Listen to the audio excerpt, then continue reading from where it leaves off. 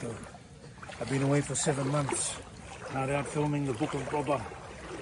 Ooh, fight scenes, makeup. The one thing I've really missed is this hidden gem. Here in my hometown, Rotorua. The Polynesian spa. Come on, New Zealand, try something new. There are no words.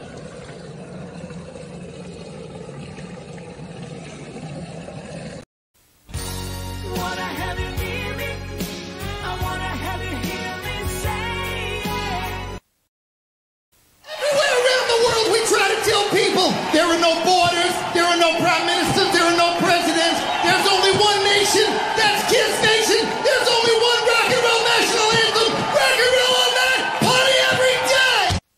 I wanna do a little number for you now.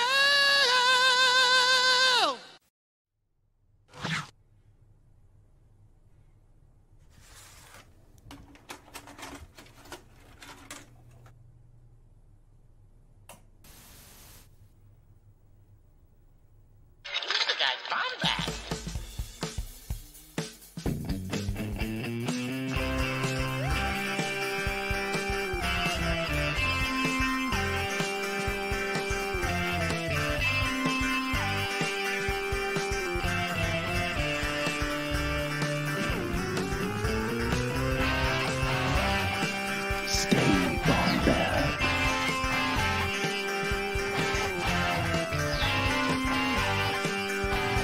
Welcome to the Bombadcast. What is going on, Bombad fam? Look at this. Look at this thumb. Look at this thumbnail. We are going to be getting so absolutely freaking weird. I am so stoked about today's episode. It is your boy. It is Scotty Joe, the king of streaming 4 hours straight. Yes. Hopefully you saw yesterday. I played some Mario 64. If you didn't, you know where to go to look for it. What's going on, y'all? Super happy to be here. Super happy about our guest. Super happy about a lot of things. But before I do any of that, I got to plug this. Every Monday, if you want a fun conversation, okay? If you want a spontaneous conversation, if you want something special, this is who you come to. Jerry freaking Cable, my dude. He had an amazing Hyperfocus this past Monday. It was an absolute highlight of my week, and I think it could be a highlight of your week as well. Every Monday at 7 p.m. Central Standard Time. Every Wednesday, you got this fool right here, Scotty Jarrow with Bombad Gaming. Come and hang out with us here. Last night, I did a 4-hour pizza stream, which I have a video coming out on, I think, Saturday or Friday, maybe tomorrow. I don't remember. A video is dropping, though, of the highlights from that. So look forward to that. With all that being said, you know who's talking. It's the most handsome Bombad member, Jar Jar. So with that being said, let me bring in my wonderful, wonderful co-host, the Ewok of Star Wars podcasting, the one, the only, Gerald MF Cable. Baby, what's going on, Jerry? Sup, baby? You know, I'd have to say the most good-looking of the Bombad team, I think, would have to be Eric Cotterman, honestly. Oh, you think so? If we're just gonna get down to brass tacks, you think? Just that the man is sexy flannel graph Jesus. I mean, I've said this since day one. I'm just saying. Let's see. For anyone that forgets what Eric looks like. Let's get Eric up. Let's get Eric up there on the screen. Right there. There you go. Well, look at him. That's Look Eric. at that. Look at that. Being spoken to. This is Eric listening. That's how he listens. But yeah, Eric is a handsome one. That's the face Jesus makes every time you sin, actually. Yeah. Right, you know what else? We also have a freaking wonderful guest. One of our very first listeners. Okay, get this. Not many of y'all know this, but at one point, Bombadcast was not a popular show. Shocking. Absolutely shocking. Right. At one point, people didn't listen to us. It was our first episode, and there was always one, okay? And this one came out the woodwork. I don't know where the hell he came from. He didn't know Jerry. He didn't know me. He wasn't a family member, but by now, I would say he's more than a family member. He is more than a woman. He's actually a man. More than a woman with 3 eyes. My boy, my good friend, a wonderful friend of the show, Michael ARS, Michael McCoy, if you will. He sounds like a Star Trek character name. Yep, that's me. They did call me Bones in high school. Did they really? Ah. Oh, When I went love to a that. new high school, the first two friends I made, no joke, they were named Kirk and Scotty. I was gonna That's say pretty wild. you gotta have a gym though, so you go, damn it, Jim. Like you gotta. They were have missing a one gym, unfortunately. Gotta have one James. Gotta have one. Michael, this feels like it feels very cyclical. Bombadcast has been going on for 2 years now, and you were kind enough to post like your very first take from Bombadcast from 2 years ago, back in 2019, before we had all become these closer friends. Hell, Jerry and I weren't even that close at that time.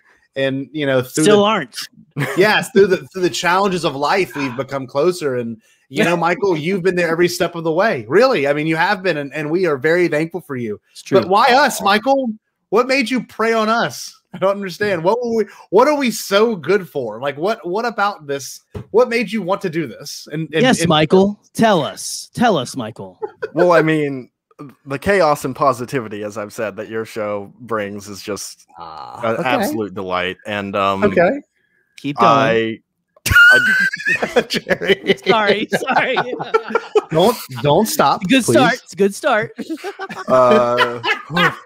If I don't say things good enough, they'll kick me off the show. No pressure. No one pressure. thing too. I think part of it came down to the fact that like when we joined, I mean, you'd been there before the BTBD network, but when we joined and we did Force Connect, like I just felt your presence more after that and everything, and it was really awesome. And the fact that we can have you on and hang out now is just so brilliant. It's just awesome. The network got me plugged in a whole lot more with just the community in general. I got more active on Twitter. We started flying in Voodoo Squadron together. We would do Force Connect, like you said. And that just got me engaged a whole lot more. And I went from a regular listener to now I listen every single week. See, I love that about you and you're honest about it too. Some people I listen all the time. Like I tell Pete that, and I've been like not listening to Pete's episodes like for the past 2-3 weeks, and he's like, "How are they going, Scott?" And I'm like, "They're great, Pete."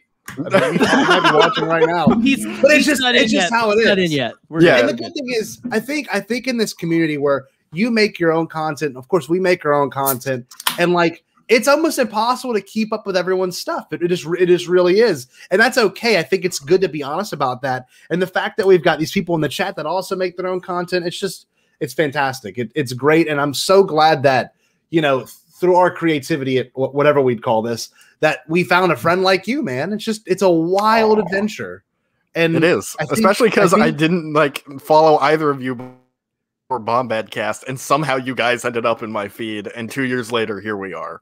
Right. So weird. And it's so funny. Jerry and I, for a while, for the first year or so, before we did the video podcasting and seeing everyone here being active, right?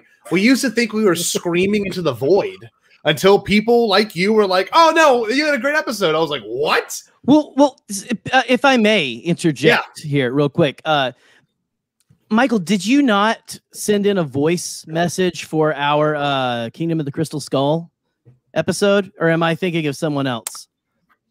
Alex David did. I know I did not do Kingdom of the Crystal Skull. I know that we did the 1 year. Yeah, the 1 year. 1 year staying Bombad. He told me what it meant to be Bombad. Jerry. I always, for some reason, I forget who it was that said the thing about how people are always going for Indiana Jones' crotch. In every movie. I thought it was Mike. I thought it was Michael. I've attributed it to you all these years. So all these 2 years. Much like the famous quote from Shaggy, not the cartoon character. It wasn't me. So that's Michael. That was a terrible joke. Michael, you have brought some things to us today. Now, for anyone that doesn't know, let me get the thumbnail pulled right back up. Bring it up. I'm gonna be honest with you. I'm up on my Star Wars stuff, but this just looks batshit crazy. And I'm just gonna be straightforward with you. Look at this thumb. Needs more laser eyes, in my opinion. We'll get there, Jerry. We'll get there. I'm just so confused. There's a severe lack of laser eyes on those Triclopses and Oculuses and whoever. Oculus Rift. Before we get to the heavy nitty-gritty detail of all this, I think it must be said, because it's Michael's very first episode, and I think everyone knows what that means. It's a rite of passage here at Bombadcast. Jerry, what's the best part of waking up? I would think it's a little Bombad in your cup. This is your wake-up call. Time to reach, go for it all. Vultures stir inside of me, and I know what I can be. Limit is the sky. Hey world, watch me fly. The best part of waking up is vultures in your cup. Oh my Beautiful. God. I cry every time. I'm still confused. Why a circus? Why trapeze artists? Why the head shake? Paul, why? I mean, I still don't know. I still don't understand what any of it has to do with coffee. I guess if you don't have enough caffeine, you're going to drop your partner. I don't know. All I know is that the energy of that video and maybe another one of these videos feels equivalent, or if not more than what we're about to discuss today.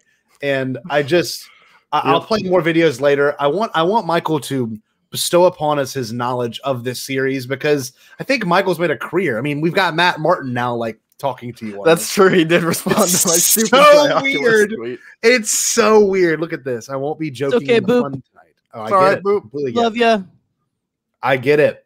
So, Michael, replay. I have one tidbit of knowledge that I want to share before Michael has his entire.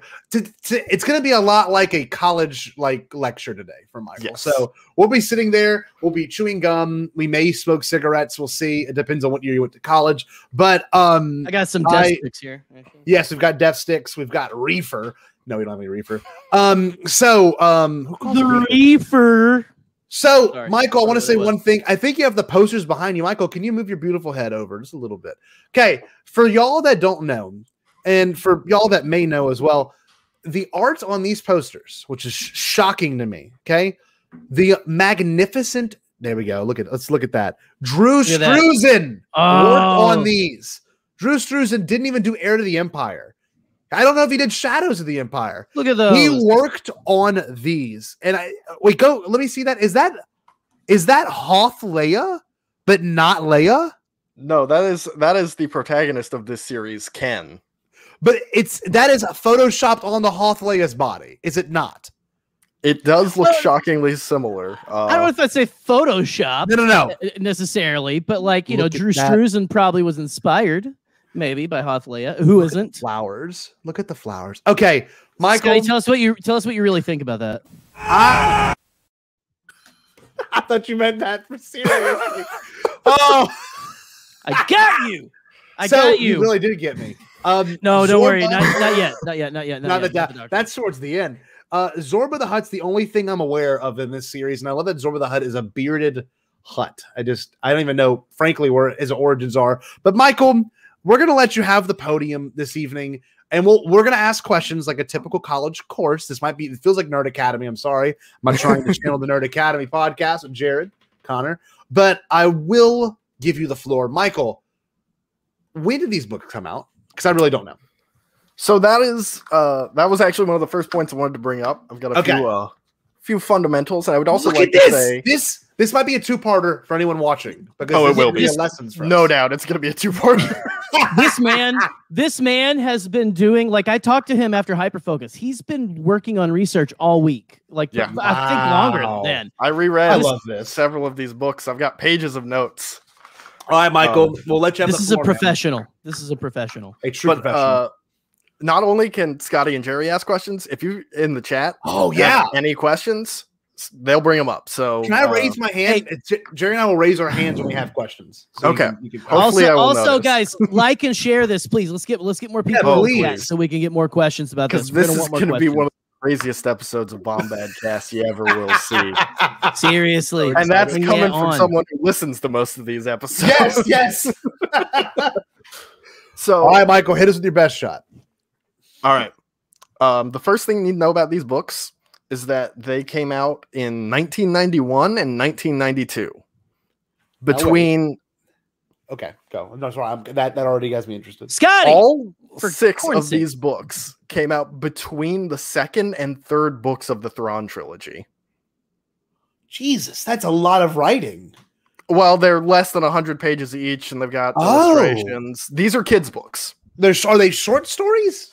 They're not short stories, really. Okay. They're these books are written at a 4th grade reading level, that for ages like 8 to 12.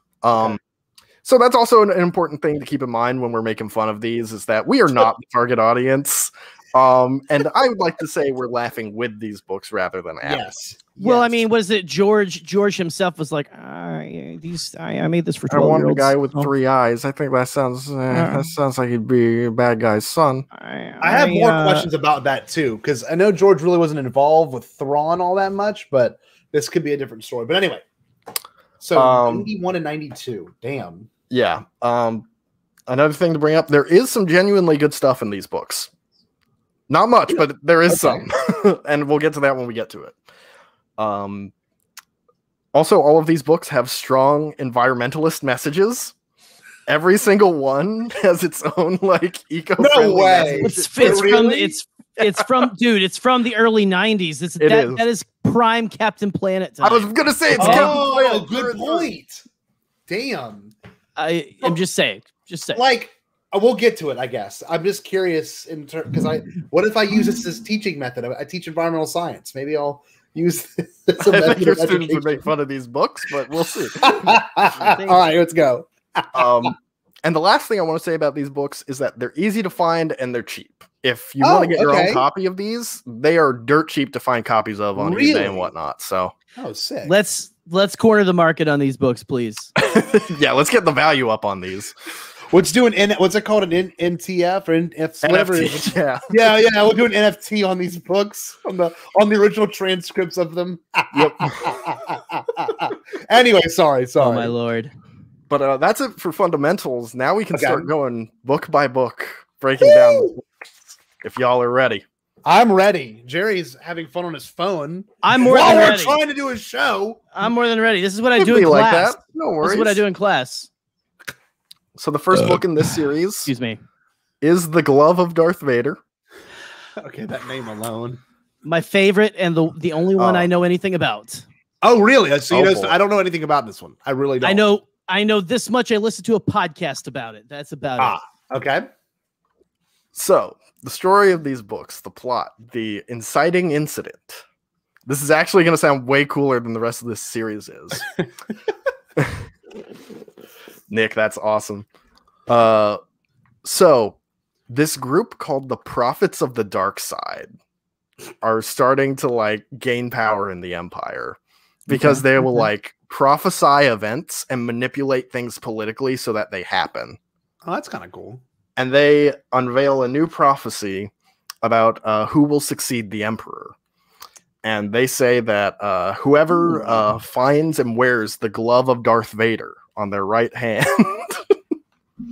I should also say these books take place a year after Return of the Jedi. Oh, wow. Now, wait, did Vader's... It didn't get burned, did it? I guess it's part of the mystery. So, well, I'll say, because it's not a mystery. Okay. Darth Vader's right glove is indestructible. You didn't know that, fake fan? You fake fan? So just the right one. Robot arm. Okay, sure. Yeah, just the right because there's some retcons involved, where it's a Mandalorian gauntlet originally or something. Oh, that's kind of sick. And another retcon they added was that the glove was built around one of Lord Khan's Sith amulets.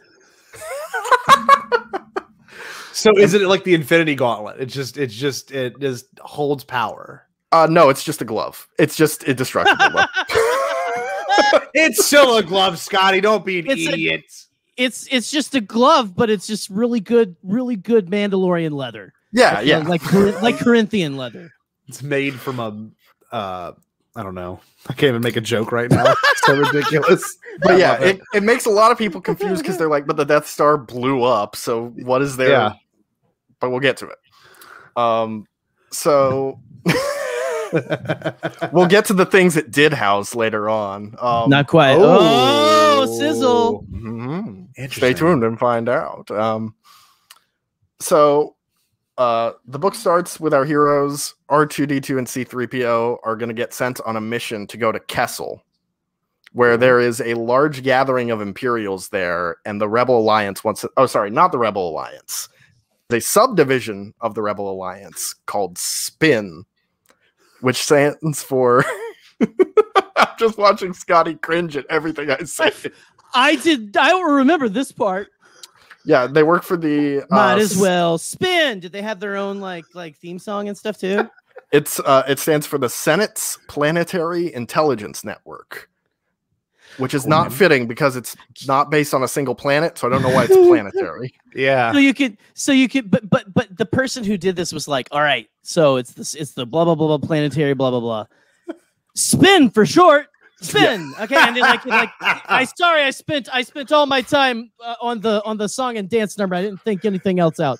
I'm sorry. Well, the other thing you will come to realize is this book series rather loves acronyms. They will throw acronyms in whenever possible at the weirdest moments, and we will get some more of them later. It is a weird obsession. If there's one thing I've always wanted from Star Wars, it's more acronyms, please. Well, these books are for you, Jerry. Yes. Yes, your brother has come. Maybe someday you can make it as well, sir. Maybe someday. Oh yeah, and then they you know, if you're reading a book based on the original trilogy, what characters would you guys want to follow? Just hypothetically. Like, what characters do you want to see more? Luke. Okay. Jerry? Yeah, I mean, the main three, you know, you're always like, if I'm in that time period or something, you know. See, I like Luke. I'm not sure about the other ones, and neither of the authors. So what happens is Han Solo gets immediately written out of the book. This is the first one. You can see it. Is he on the cover? Yes. Okay. Well, you've got to sell the book, Scott. Sure. But on page 10, he gets written out because he wants to go build his sky house on Cloud City. I'm gonna read a brief excerpt, please, of please Han's do. dialogue. I love this so much. That's for the Sith washroom. That's incredible. But here's a bit of Han's dialogue. Lando's offered me a lease on a piece of sky near Cloud City. I've always dreamed of having a place of my own, and I figured it's about time Chewie and I built my dream sky house. Chewie is like his contractor. I guess. Incredible. No, he and Chewie are gonna build this together. Right? Leia tries to talk him out of it, but he's like, "Nah, I gotta do this right now, babe." What? Oh my god! I got a hot deal on a piece of sky right now. I gotta go. I gotta jump on. I gotta bounce. It's real estate. It's real estate. Oh my god! So, 3PO Page and R2. 11. Yes, sorry, that's so early. Page 11. That's it. So can we have the Extreme Home Makeover, but Han and Chewie edition or whatever, Solo where they're floating around in skies. Like he's like up there just like building it with Ugnaughts or something. Like it's just like going to be like a house on a platform. Like I want this. I want someone please animate this. Please animate. If you want this. Drew Struzan's version, oh no, that's it on the back of Zorba the Hutt's Revenge. Well, that's kind of sick. It's very it's very modern. Very, very good, Han. Very good. Yeah, he did a good job of building his sky house, I guess. If Lando can have a palace and Darth Vader can have a castle, God darn it, so can Han Solo can have a place. Yeah. All right. Sky house. Oh yep. God. That's what Han's doing in this book. No, it is not Han dialogue. And can you imagine the Barbie crossover that could happen with this though? Where you're like it's the Han Solo dream house. That's just printing money, Jerry. It's just printing money. I mean, come on, Lucasfilm. Come on. Okay. It's not too late. Go on, I'm sorry. They can still do it. You could still do. I mean, bring back what is it? Forces of Destiny. But just have like the heavily makeup Han Solo and heavily makeup Chewbacca have a dream house together. So, that's good. Moving on with the plot. R2 and 3PO, they infiltrate the Imperial gathering on Kessel. They have a huge stadium there where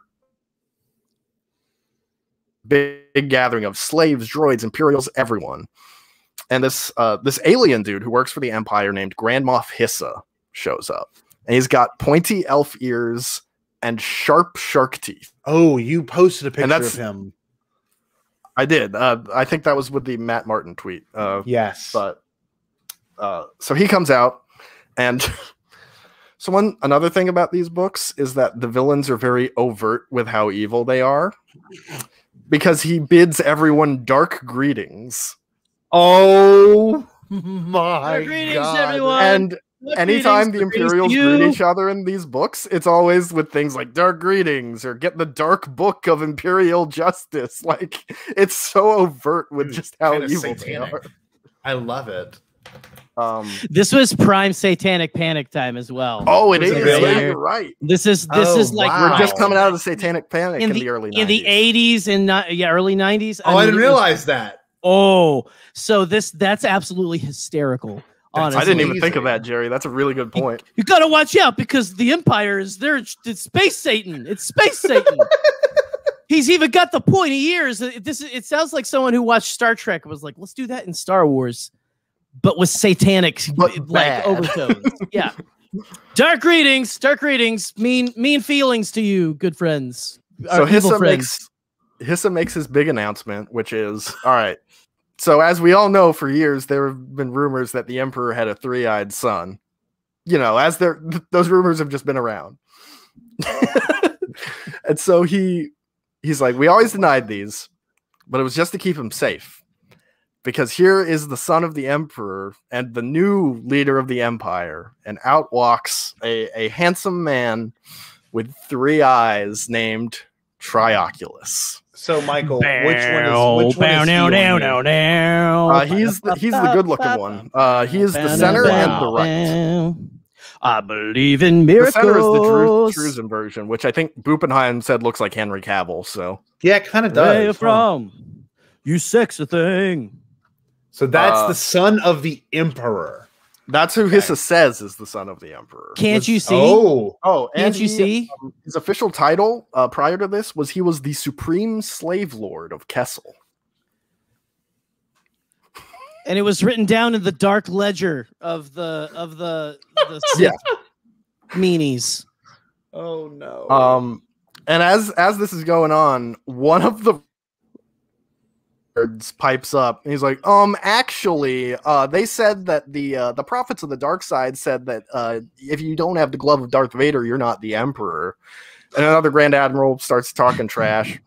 And so Trioculus blasts them with lightning out of his fingers. So he can so he's force sensitive. Okay. We'll get that's surprising. Okay. And it's not called force lightning. It is referred to as the lightning power of the dark side. Because it was the 90s and we didn't decide what the name was yet.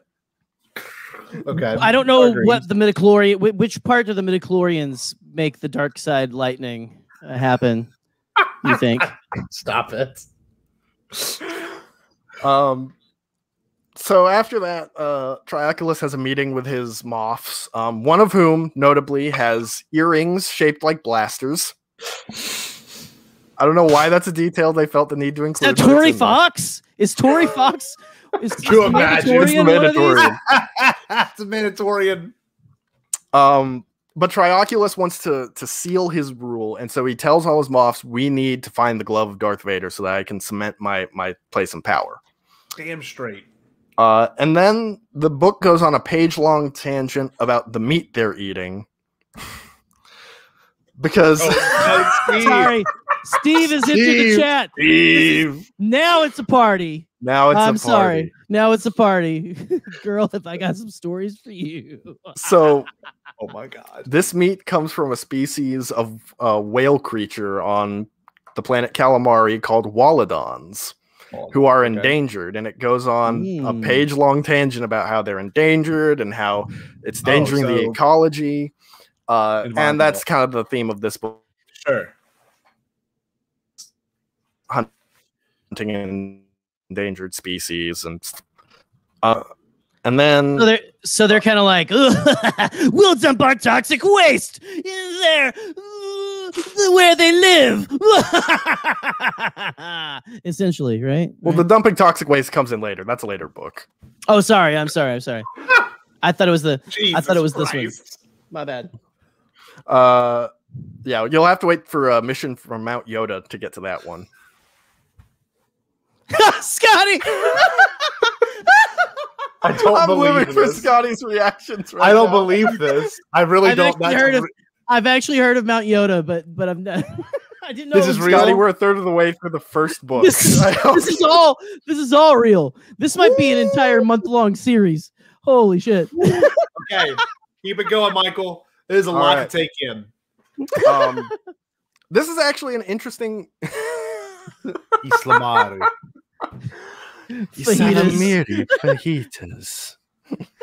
That's pretty good. I like that, Michael. Okay. I lost my place for a second. I know. I want to Islamari fajita. Okay. The Imperials also decide they need a new base, and they mentioned several planets, but only ones that showed up in the original trilogy. So they're like, what about Bespin? Or one of them mentions Dagobah, and I don't know how they even know about Dagobah. Yeah, how would they know Dagobah exists?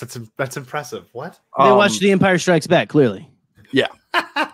But they do actually choose Hoth as their base of operations. Oh, that's kind of a twist. And this is a plot point I actually think is kind of cool. It shows how the tides have turned in the year after the war. Yeah, that is actually kind of cool. Now that I think about it. Interesting. And because it is kind of cool, it is never once brought up again throughout the rest of the series. The one badass thing they just omitted. They're just like, yeah, we'll mention it. It's we're in the Star Wars, right? Yeah. And then Luke and okay, so we've already established Han's gone. Mm-hmm. Who do you think is going to tag along with Luke for the rest of this adventure? What original trilogy character do you want to see more of?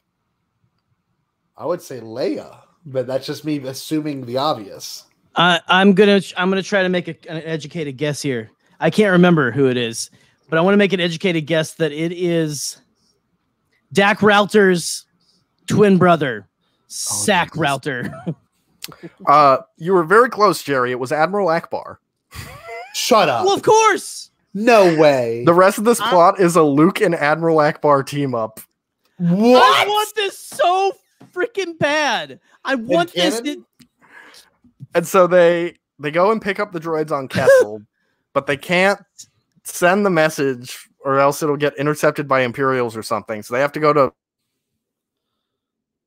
Calamari first. Okay. And they get there. And meanwhile, Trioculus gets a message from the provider of their Waladon meat, a man named Captain Dunwell, who is on Calamari. And he says, Trioculus. Wait. The guy who gives them their meat is a guy named Dunwell? Yes. Dunwell. And he's a giant sailor man who looks like Captain Ahab. Oh, no. And See, this all sounds ridiculous when I'm explaining it out loud. Sure. But, like, this is why, I understand the EU getting its hate and people are upset when it's gone, but, like, things like this are like, yeah, get rid of it. Like, this is just a maybe we should. Like, I'll get to it at some point, maybe in the next part. But they had to retcon so many things to try and get these books to fit into continuity, and it never worked. I bet it never worked. Okay, so we've got Captain Dunwell. Yes. He hits up Trioculus, and he's like, bro, come see me. I've got something for you. He doesn't give him any details at all, but Trioculus is like, I guess I should see what this is about.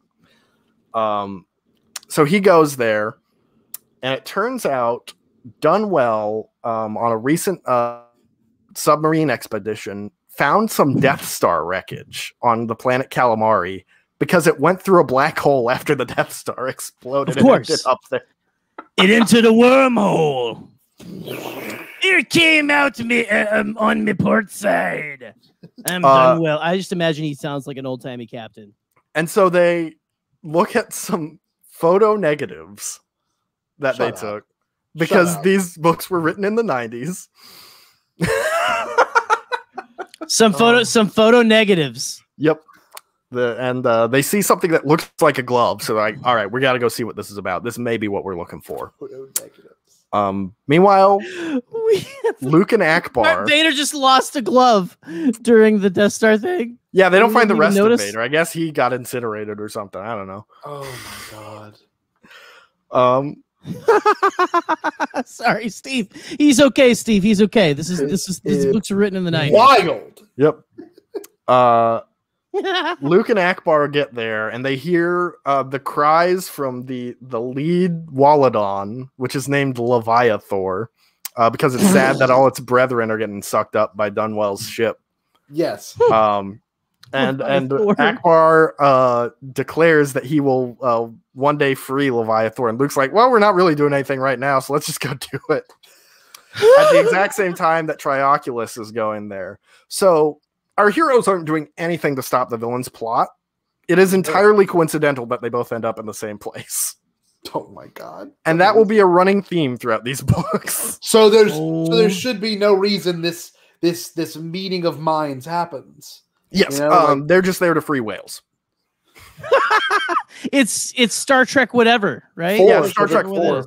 That's a good one. I forgot to mention another thing. These movies have Star Trek movie syndrome. Where the Star Trek movies, the best ones are all the even number ones. With this series, the best books are all the odd number ones. So 1, 3, and 5 are the best. Interesting. In my opinion. So far, I'm really a huge fan. Akbar keeps lecturing about the Waladons and how it's damaging the ecology. It gets old real fast. Leviathor gets captured by Dunwell. And then Trioculus goes in a big diving suit, blows up some of the Death Star wreckage, and he finds the glove of Darth Vader. Oh, shit. Of course. And now he wields it. There was a Luke line I wanted to point out. Or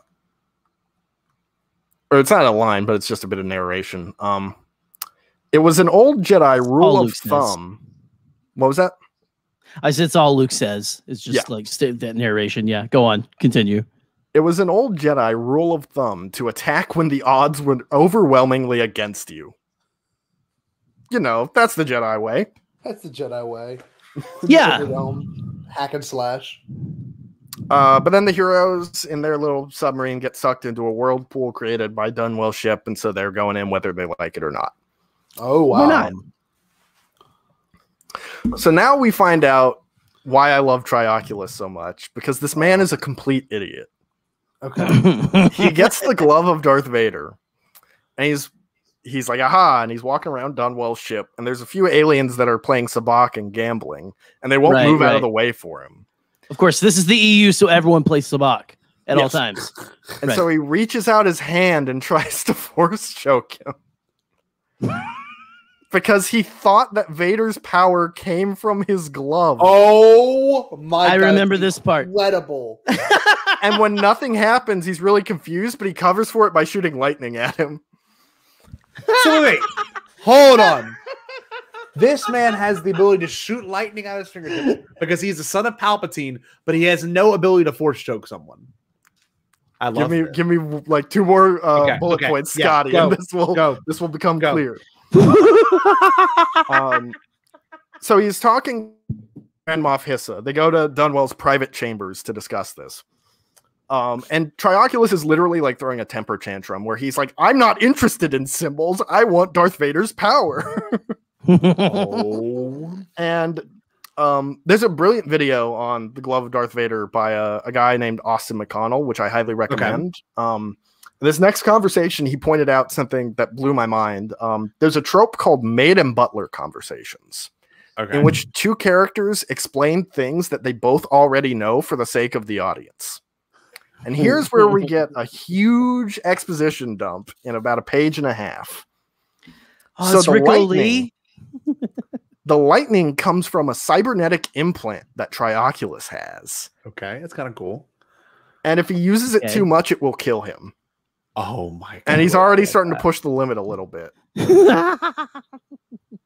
And he is... Well, Steve, I've got some relief for you.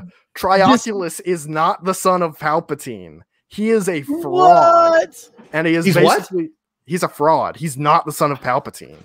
Fantastic. What? He is a figurehead for the Moffs who are trying to seize power right now. And so you'd think, okay, maybe the whole three-eyed son thing was a lie. No. The real son of Palpatine is Triclops, who is criminally insane, and so he's been... Duh.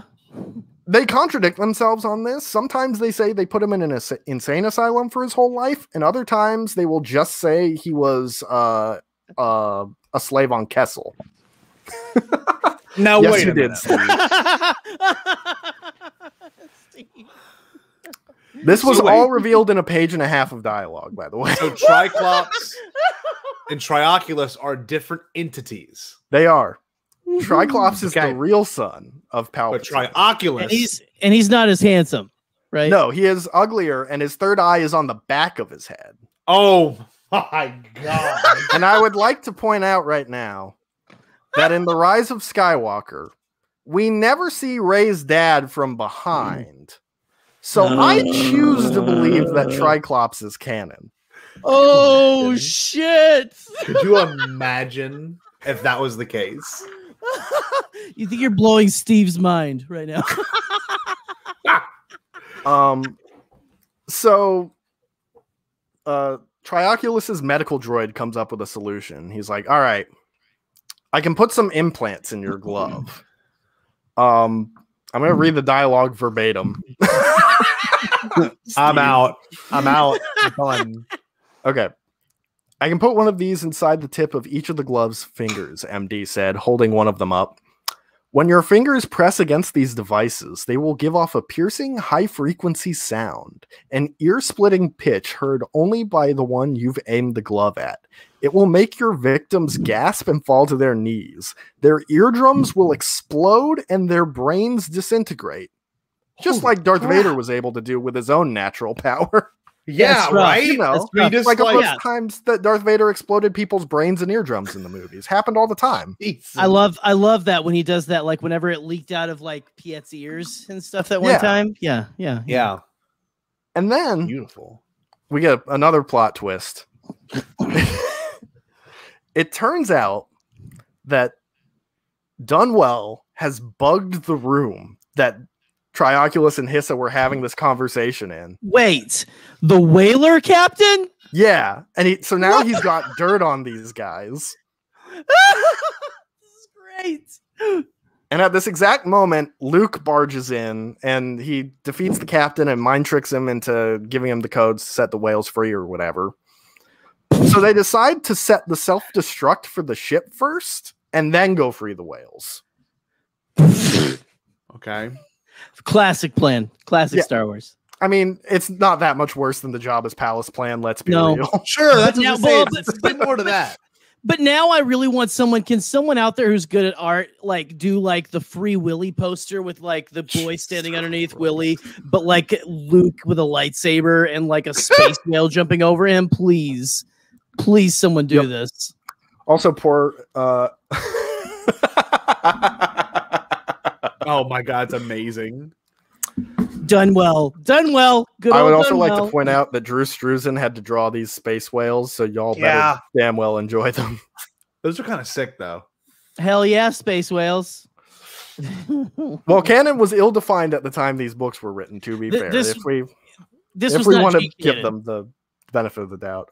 This is, I believe, F canon is what this is called. So. Yeah. So, okay, Luke has a line here.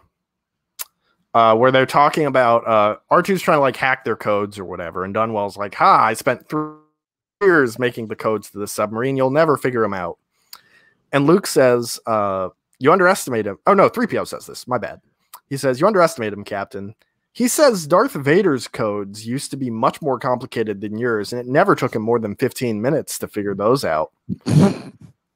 Which I think is meant to imply that Darth Vader coded every single door on the Death Star. I think is what it's trying to imply. Could you imagine? Darth Vader was a locksmith of masterful proportions. You know, he built like C-3PO and he made the codes for the doors on the Death Star. He was a it's like can you imagine like some guy waiting to get like I just have to use the latrine real quick, Vader. I have to use the refresher. Hold on. 1 second. 1 second, Captain. Don't look. Okay. Once they've set the Walladons free, Trioculus and Luke finally meet face to face. And Trioculus tries to make his brains explode, but Luke uses Dunwell as a meat shield and just battering rams him into Trioculus.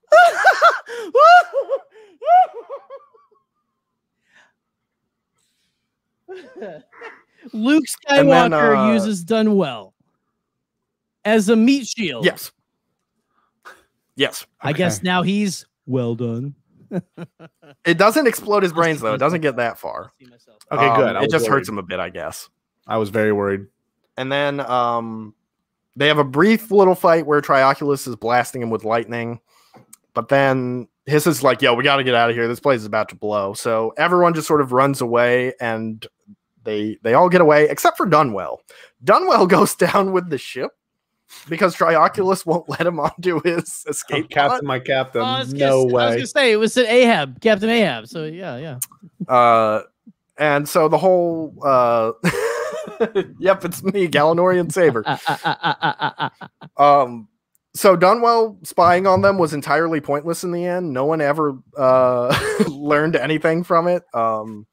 And everyone gets away. Nothing of consequences happened aside from Trioculus getting the gold. And then Luke Akbar shot listening to the concert of Walladon. Really? Uh-oh, I think Michael froze. I think Michael froze a brief moment. I can hear you. There? Oh, you're back. Oh, you're back. So, okay, Akbar did what now? Sorry, I'm enthralled. Am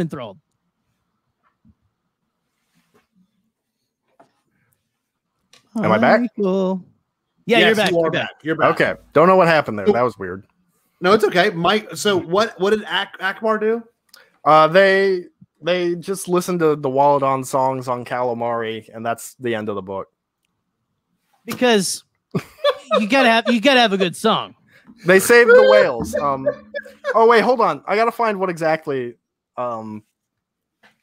They hear a water ballet, Walladon folk melodies, Revenge of the Sith, classical Walladon songs, classical, and an opera Leviathor had composed that told the legendary story of how he became the Walladon leader many years ago by helping the Walladon survive an undersea volcanic eruption. Well, I'm glad we're here. I want to see that. I want to see that. That is wild. Does he pull out like some giant, like these are like giant whales, right? These are like space whales supposed to be. Like they're like whales on the planet Calamari, so they're actual whales, but they're like alien whales. Does he pull out like a giant cello or something? He's like, hold on, let me sing you the song of my. I guess they have their own language because Akbar understands it. Oh, I forgot to mention they have a really weird way of describing Akbar. I'm gonna see if I find the exact quote. They describe Akbar as one of the few air-breathing fishmen who understood the Walladon songs. I like that. Air-breathing fishman is what I'm going to call like fandom menace people from now on. You're an air-breathing fishman. I love it. You're an air-breathing But yeah, that concludes book 1. Wow. The Love of Darth Vader. Holy shit. You're right. We're like already 49 minutes in. We're like 50 minutes in. And let's try to get the other 2 books. Because I'm blown away. I want you to like go through, but also like I can't help but like because I forgot a lot of that from the podcast I listened to. Holy shit. Like that, there's some incredible stuff there. Scotty, I want to hear, how are you doing right now, man? I'll tell you this much. I lit some incense because I need to be more zen and accept the fact that this already does exist in real life. So I've got incense right in front of me. I'm trying to take it all in because This has been quite a lot on my psyche. This is and a lot. I just can't believe that this actually exists and like you can purchase this. This is not something that this is not fan made. I mean, it is fan made, but it is definitely not something that like did not come from a forum. Is what I'm trying to say. This was officially licensed. It was a relic of its time in the EU. Someone at LFL Drew did the book. Yeah, Drew Struzan did the freaking covers. No, that's just unreal to me. Are you kidding unreal. me? Yep. Are you kidding me? This is better than Marfa. So wait, my big question, because I don't know where this if the next book picks us up, but who is now in possession of the glove of Darth Vader? Trioculus. He got away with the glove, so he is presumably now the Emperor. Well, damn it! If it only took a glove, it'd be something, wouldn't it? It's like just so. It's like the opposite of the O.J. Simpson trial. Sorry. Yes, it is the opposite of the O.J. Simpson trial. Say that again. Oh, it's the opposite. Yeah, the opposite of the O.J. Simpson trial. Here we go. So the second book. That's kind of a cool name. Is The Lost City of the Jedi. That's a cool name. A lot of these books do have cool names. If we want to give them some credit. Well, Michael said earlier that his least favorite are 2, 4, and 6. So we're on 2 now. It's just not as good. Oh, good. Okay, great. So this book opens up with our heroes on Bespin. Okay. Because Lando needs their help dealing with some food pirates on Cloud City. Okay. No one likes a food pirate. No one. True. We get another acronym where they have a warning and detection device, also known as a WAD.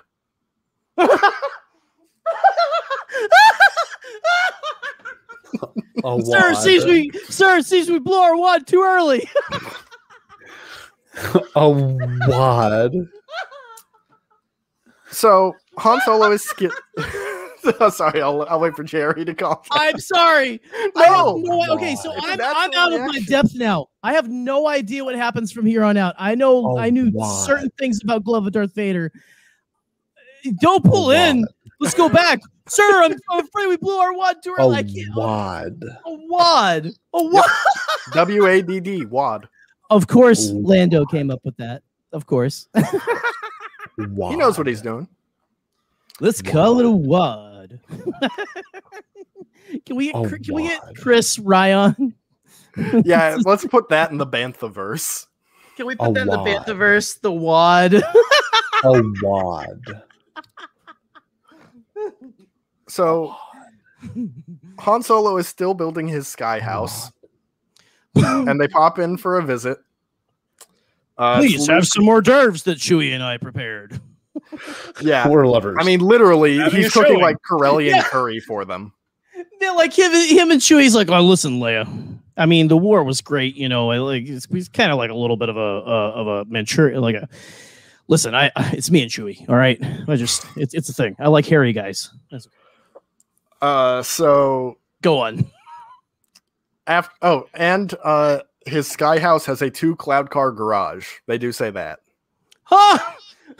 Man, he must have made a lot of money smuggling. The pun. I'm sorry. Scotty's like, I can see your incense flowing around you, sir. So then Luke is like, all right, we got to go now. Gets into his Y-Wing, hits the start button, and it immediately explodes because someone Y-Wing. Wait. Someone sabotaged his Y-Wing? Oh no, hold on, I'm back. What did I say before I dropped off? You said Luke got into a Y-Wing, which is also weird. Yeah, he flies a Y-Wing in these books. He hits the start button, and it immediately explodes because someone put a bomb in his Y-Wing. Did he die? No, he just had like some bruises and some cracked ribs, and his mechanical hand got messed up, but he's totally fine. They bring him to the hospital in Cloud City, and he's totally fine. So this plot point is almost immediately rendered entirely pointless. Just for the drama of it. So Luke is while he's loves drama. While he's recovering, he has a dream about a forest fighter. Forest fire, if I can speak. Jesus. Like building with a turbo lift jungle that's on fire. And then the ghost of Obi-Wan shows up. Oh shit. He says, Luke, memorize this code for me. Oh no. And fun fact, a couple of years ago, before Pablo Hidalgo blocked everyone on Twitter, I tweeted at him asking what his favorite part of the Jedi Prince books was. This is his favorite part.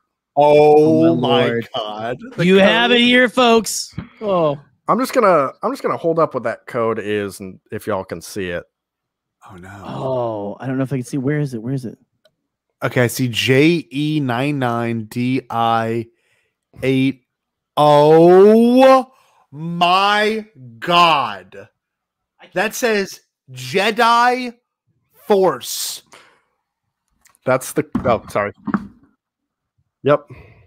Jedi Force. With some numbers thrown code. in. Jedi Force. Yeah, that's the secret code that Obi-Wan gave to him. Was he trying? Like, I'm really trying to win the lottery, the ghost lottery. This is your dad's Wi-Fi password. It's really obscure. He says he loves passwords.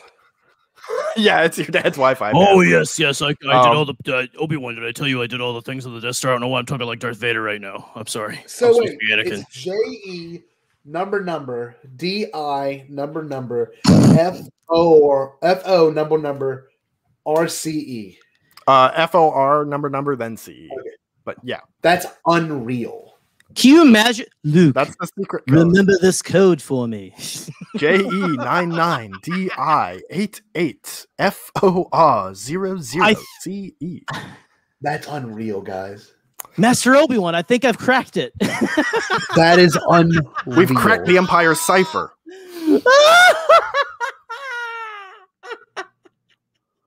He says its importance will soon be revealed. And that's it. So now we move on to chapter 2. This was all in the first chapter. Pretty eventful chapter, I will say that. Holy shit. So now we're at the second chapter of the second book. So it's time to meet the main character of these books. A new character who is meant to be like an audience surrogate, basically. He is a 12-year-old boy named Ken. Ken? Yep. He lives underground on Yavin 4 in the lost city of the Jedi. Right. Where he has been raised entirely by droids. He's a huge fanboy for the original trilogy because he's got toys of like the Millennium Falcon and stuff. Shut up. And he's been reading all about the adventures of Luke and Han and Leia for all his life. It's pretty much taking their demographic and putting in the novel. That's exactly all that is, right? Yeah. Okay. Like I said, audience surrogate. It's purely like, I like see, that. This is you in Star Wars. That's yeah. And as a result, it's kind of obnoxious at times. Oh, I bet. That's very blatant. And oh yeah, Andy's like, I don't want to do my homework. I want to go up to the surface and see what's out there in the real world. It's basically the Little Mermaid. Yeah. And he lives. His address is 12 South Jedi Lane. There's a freaking address. Yep. This will become a plot point later, by the way. 12 South Jedi Lane. Oh, Jedi Lane. I forgot an important detail from Glove of Darth Vader when they're going through the streets of Kessel. Oh, I'm gonna see if I can find this because this is hilarious. Oh my lord! I think William is having the time of his life right now in the chat. I am too. Michael, this is insane. Yeah, these books are real, and you can buy them. And I highly recommend buying them. This is William. How is that allowed? 12 Jedi Lane. So while the droids were on Kessel, I forgot to mention this. Some of the streets they pass when they're on Kessel. Oh, no, please, God, no. Oh man, Boulevard. Wait. Which one again? You cut out for a second. Slave Lord Boulevard. Slave Lord Boulevard.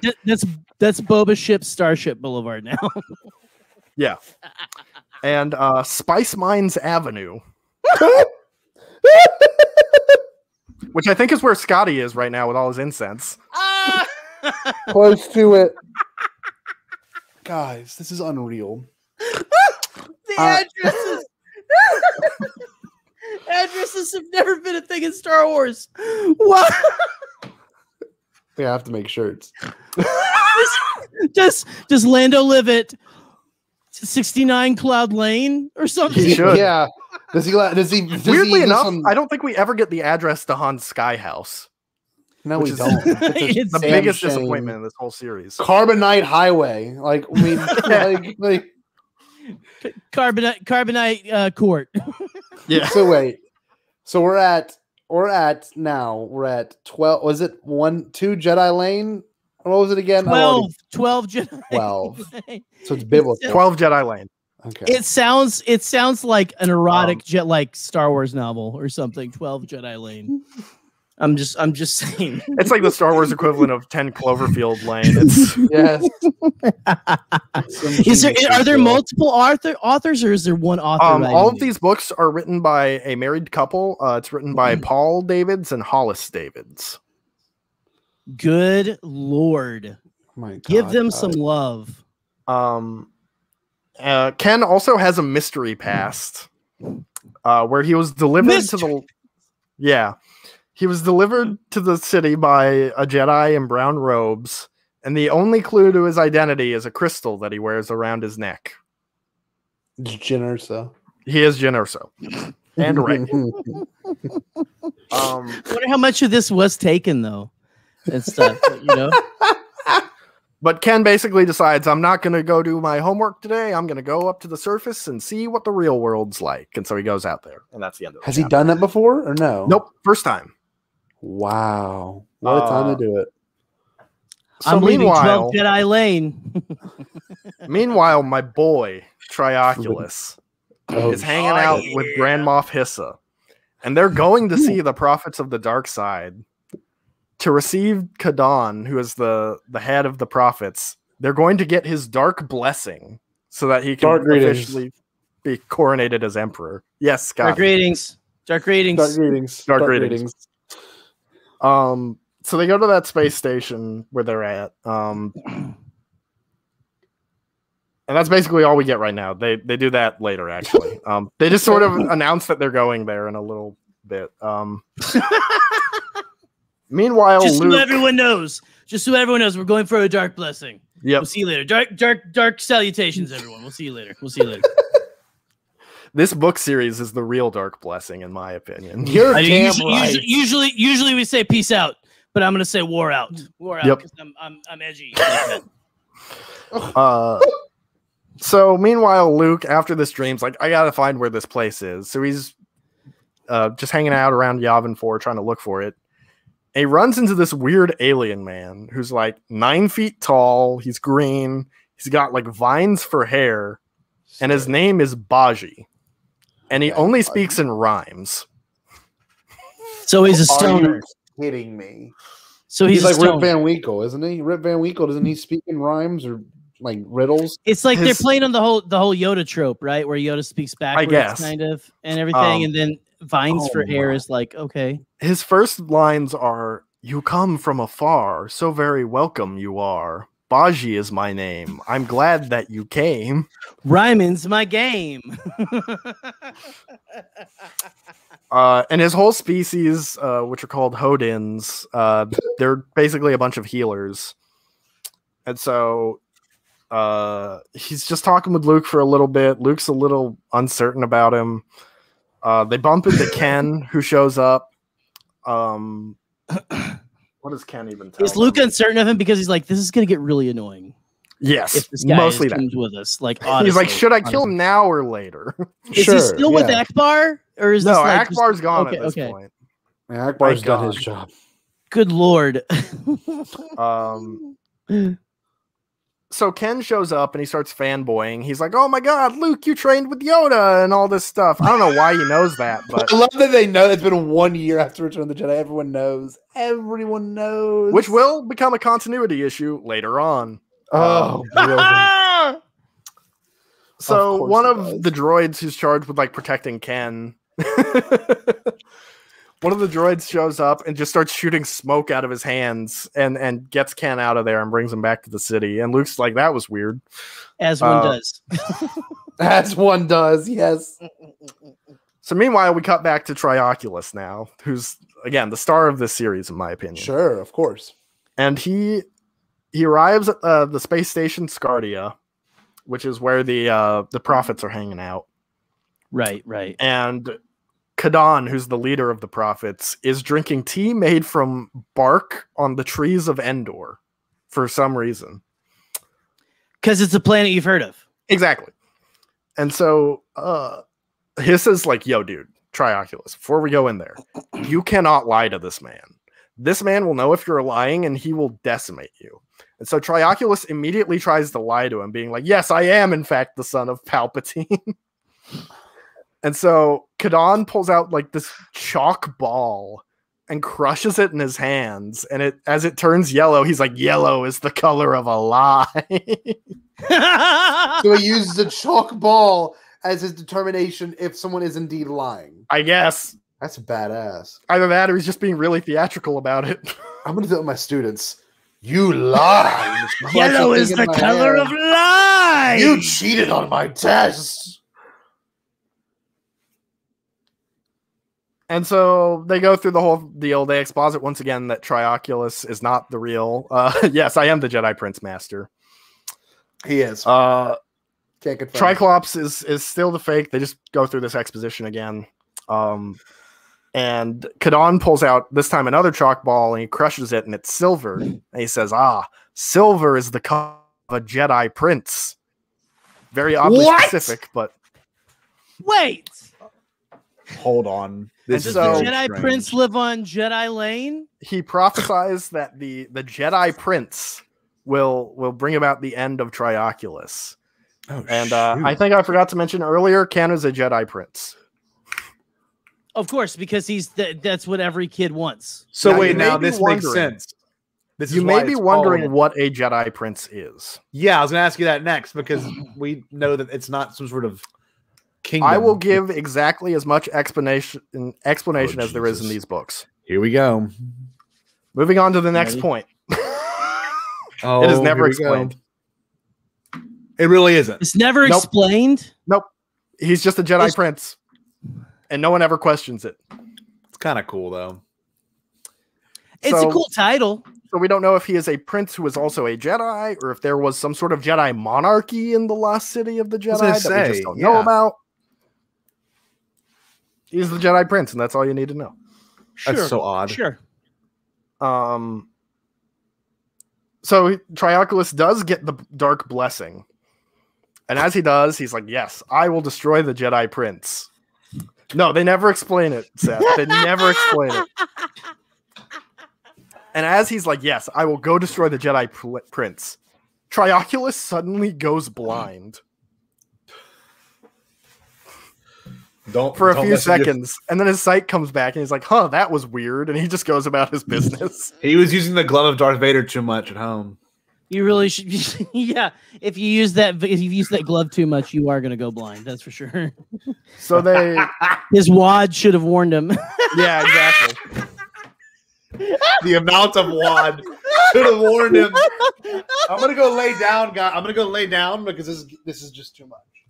Okay, Scotty's on the psychiatrist's couch right now. I can hear y'all. I can hear you just fine. Okay. Well, we can hear you too. You're good. You're good. Crazy happens. Mr. Jaro, I'm going to buy these and donate them to the library. Yes, so do that. Going to hysterically laugh for hours at the stupid EU logic, says William. You know, the worst part is it's probably already in there. That's the worst part. And we don't have to buy anything, Will. So Luke goes into a rebel meeting with Han and Leia and I pointed out on Twitter in the illustration that Crix Maydeen is there, and Akbar is there as well. And as they're there, Crick's hair look? Does it describe Crix Maydeen's hair or not? He's not described in the book. He's only in the illustration.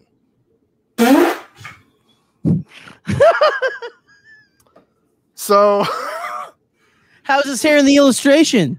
It's hard to tell because he's like turned to the side like this. Damn. Okay. Twitter and you'll see.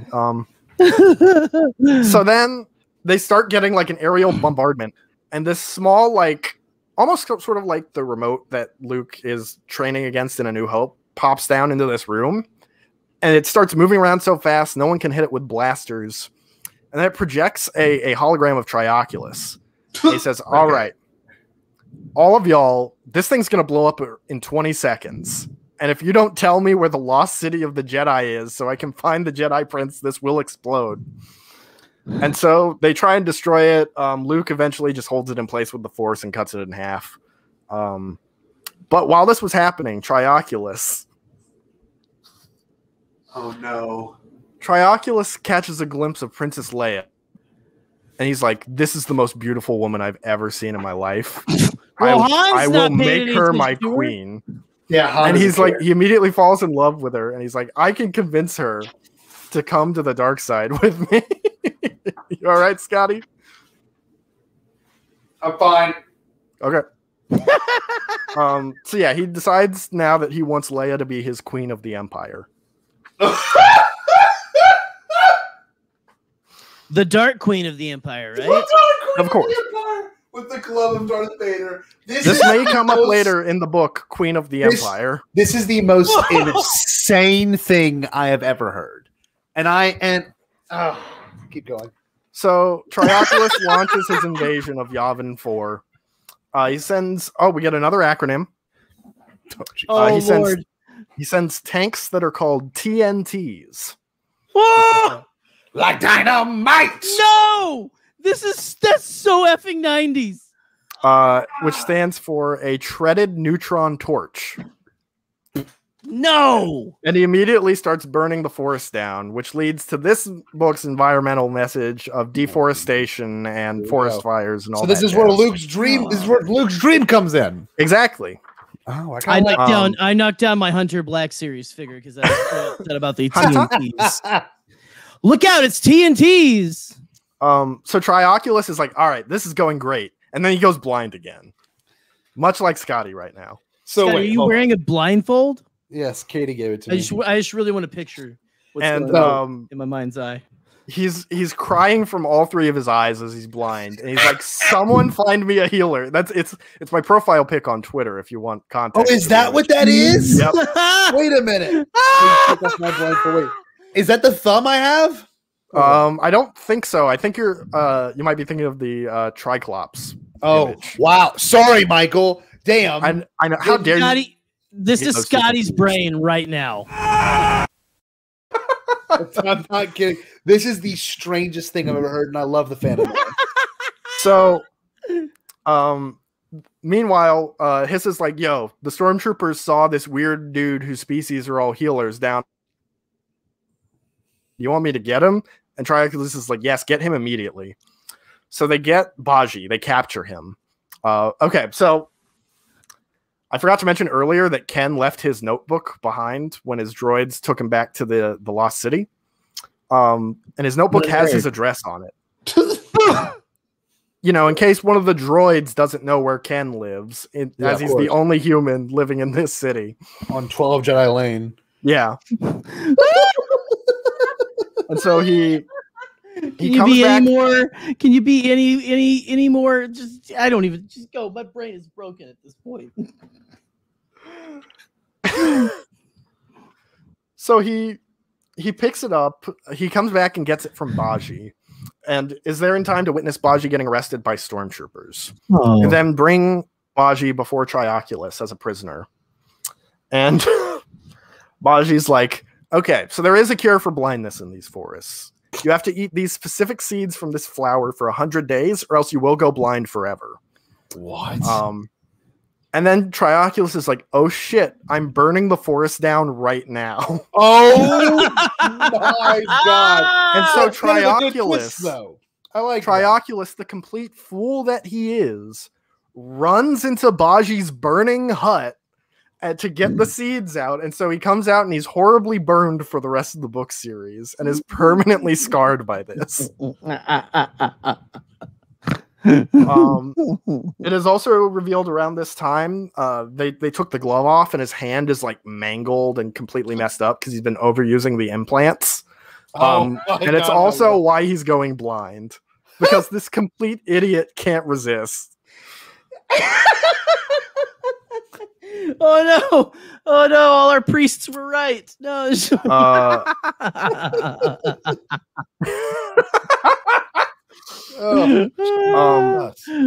So Luke and Han, they stumble upon Ken and DJ, and they figure out that they can use the weather control system in the lost city of the Jedi to start some rain and put out the forest fires. Of course. Logic. Clearly. But Ken, when he meets Han, starts like fanboying out. He's like, "You're Han Solo. You made the Kessel Run in 12 standard time parts," or whatever he says.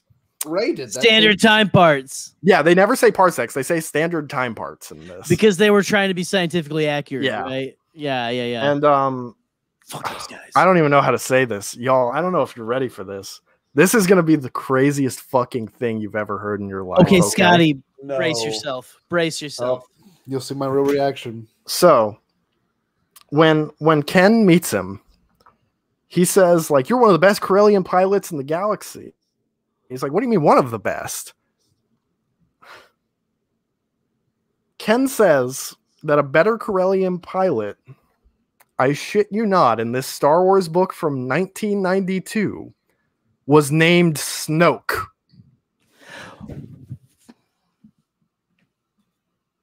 I shit you not. What? Now wait a minute. That's just What? like the whole droid's character. Something Ren? Kylo Ren. Ren. It is Kybo Ren. Yeah. That's like the same weirdness. So, Snoke? according to Ken, Dude. Snoke Larone made the trip from the Bespin system to Yavin 4 in 15 standard time parts. Standard time parts. Then Han's like, "Yeah, but he's dead. He got killed in the Battle of Endor, so I'm the best now, right?" So what I'm saying is J.J. Abrams stole a minor character that is briefly referenced in the 1992 book, The Lost City of the Jedi. That is headcanon right now for me. That Snoke's last name was He wasn't Larone. made by Palpatine. He was just lying. He was Larone. a really good Corellian pilot who got wiped out in the Battle of Endor. Oh my god. I want Snoke's last name to be Larone. There's just something about that last name. Larone. You're a Larone. And then he goes to Larone. Tatooine, and an old woman asks him his last name, and he says Snoke Skywalker. Snoke Skywalker. Snoke Larone. So this is what Ken told Han. Yes, that the best Corellian pilot in the galaxy was Snoke Larone. Everything Good in this Lord. shirt. Michael, you need to just get on Canva and just make graphics. Just like and make money off of this. So they go down to the Lost City of the Jedi, and they're trying to figure out the code for the weather control satellites. Oh my god! Luke please figures no. out it was the code that Obi-Wan told him in his dream. Yes, the origins of Snoke have been revealed. Wait. Okay, so the code was for what now? I was bringing It up was for the comment. weather control satellites in the Lost City of the Jedi. It was Of course it is. Of course it is. Number D. Gosh, the Jedi really need an IT guy. I just gotta say, just so they can get like better codes or something. And, They should have hired Anakin. and so it's They didn't have glossed Anakin over. at the end. It's glossed over very quickly, but I guess the rebels just won this battle because the Imperials go away.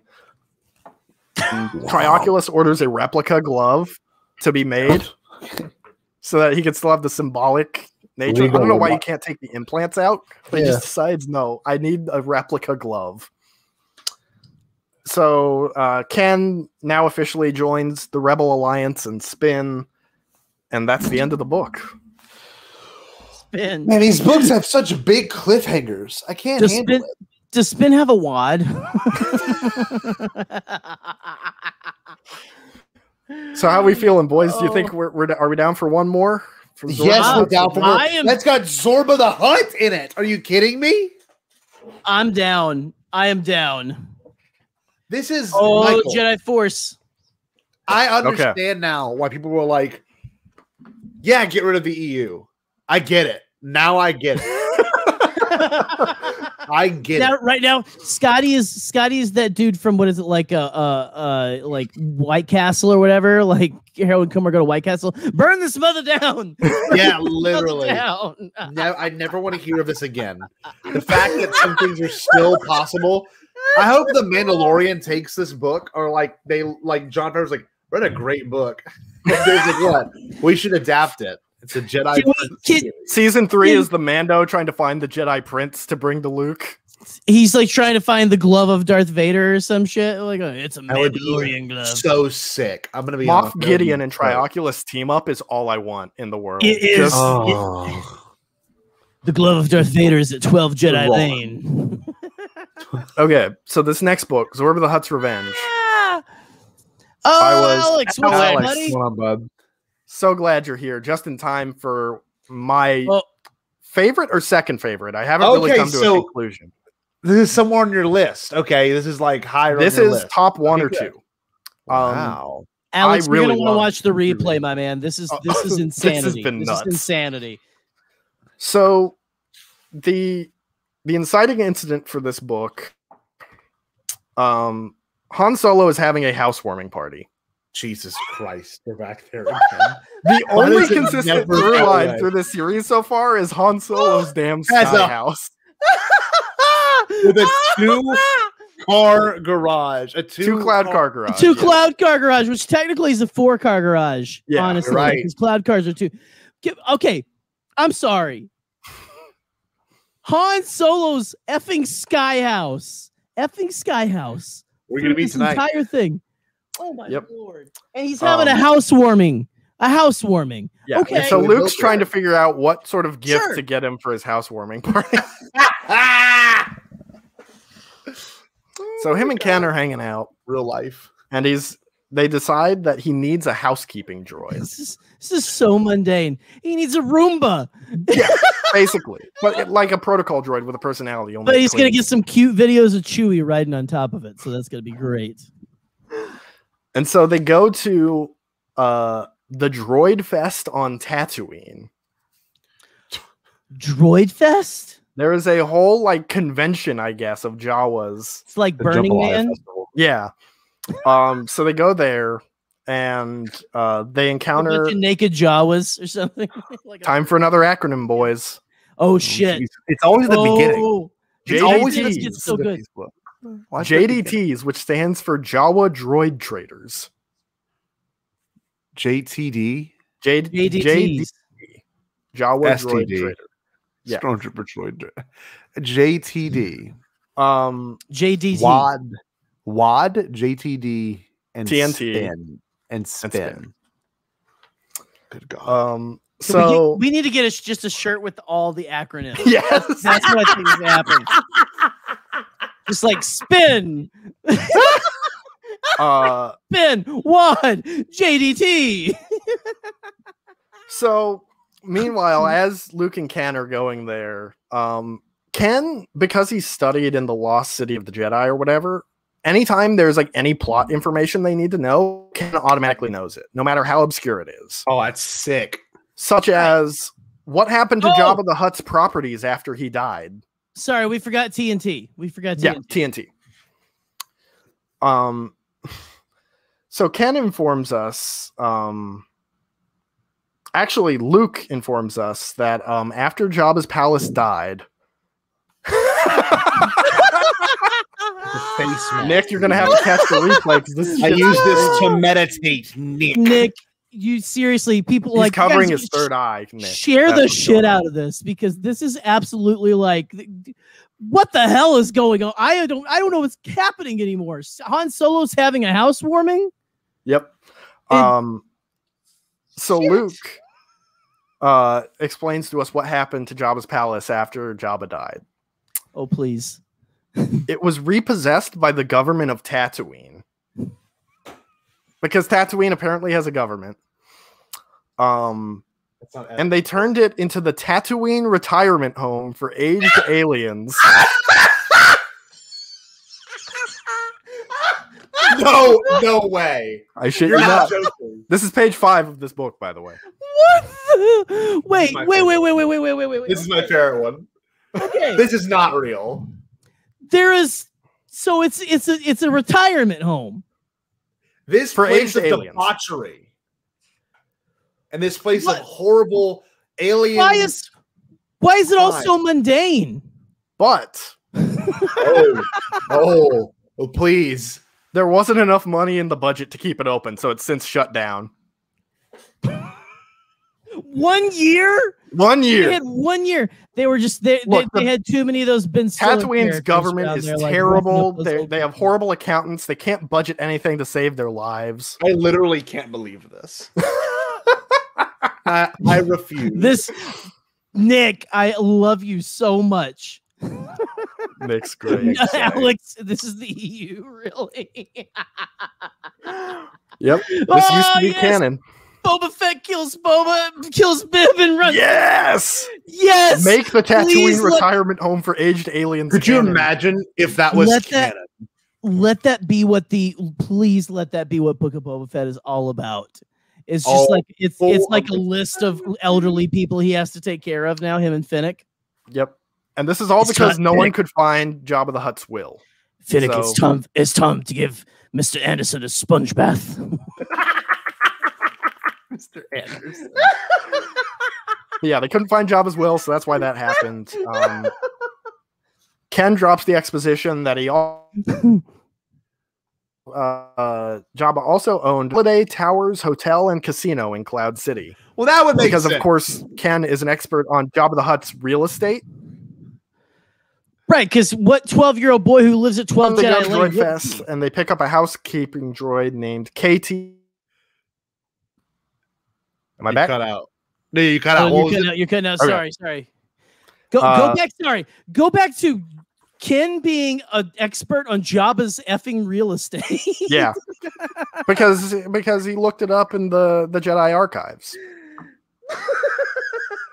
Is that a 13 Jedi lane? 12 Jedi lane. Oh, right. Come on, Jerry. Get with the program. Well, that's where he lives. He doesn't live at the archives, right? Yeah, but he lived in the lost city of the Jedi. Both Stiller from Happy. Exactly. Yes. That's good. Okay, so another acronym. Oh no. They find an HSD, which is a housekeeping specialist droid. Of course. Clearly, Scotty's like, I'm gonna write this down. This droid is named KT-18. Okay. KT-18. Okay. But she insists on being called Kate. That's good. That's not bad.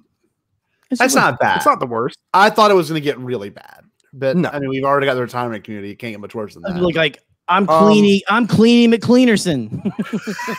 And then C-3PO out of nowhere gets really sexist. Does he really? What? I'm going to read his line verbatim from page 8. Oh, you have it here first. Sexist C-3PO, everyone. Here we go. Excellent microcircuits, 3PO declared. Superb mobility, too. It's rare to find a female droid who's been manufactured with such quality. That is a sick burn, 3PO. Like, what an asshole. That is incredible. 3PO. Stop thinking about her motivators. She has thoughts and feelings, sir. Dang, 3PO. He wrecked her. Yes, right. You guys have to be tweeting. Hashtag. Guys, can you put a tweet out there, guys? You got to put tweets out there. I mean, as Pete Fletcher likes to say, C-3PO is a monster. That's true. Where is Pete? Where is Dad? God, where is Pete? Daddy? We need certified daddy. So then some Tusken Raiders attack, and so they just hide in the sandcrawler, and that's it. There's no action. They just hide in the sandcrawler. Is that really? It's like, oh no. So there is sexism and veiled racism. Like, oh, hide here come the sand people. Yes. We just don't want to. They're going to ask us for money. It's going to be bad. I just stand here. So, Jabba's father, Zorba the Hutt, now shows up. Oh, Jabba's dad. I did not realize it was Jabba's dad. Oh, that's sick. So, Jabba's Zorba, zaddy. I will show off an image in case anyone doesn't know. He's a big Hutt with a braided beard and braided hair, beautiful. Which poor Drew Struzan had to draw. Look, it's basically Thor from Endgame. Yes. But you know, anyway, sorry. So Zorba just got out of prison. And he's coming to visit his son Jabba at his home. Where's my son Jabba? Oh, I hope he talks like that. I mean, in Legends, he is technically Zero's brother, so. Oh no! Oh my gosh! Oh no! So he goes up to Jabba's palace, and the little doorknob thing just tells him to go away. Papa Hutt. And tells him that Jabba doesn't live there anymore. So Zorba waddles down to Mos Eisley to get some answers as to what happened. Damn, that's a far walk. It is, especially for a Hutt. I don't even know how he moves. Anyway. So is he... I'm real. He doesn't have like anyone to like take him like on a sail barge or something. Well, he just got out of prison. Oh, I forgot to mention his ship is called the Zorba Express. I do have an image that I need to show on the screen, if that's okay. Please. It's got my brain wandering about what Jabba's retirement community would look like, and I have rendered an image.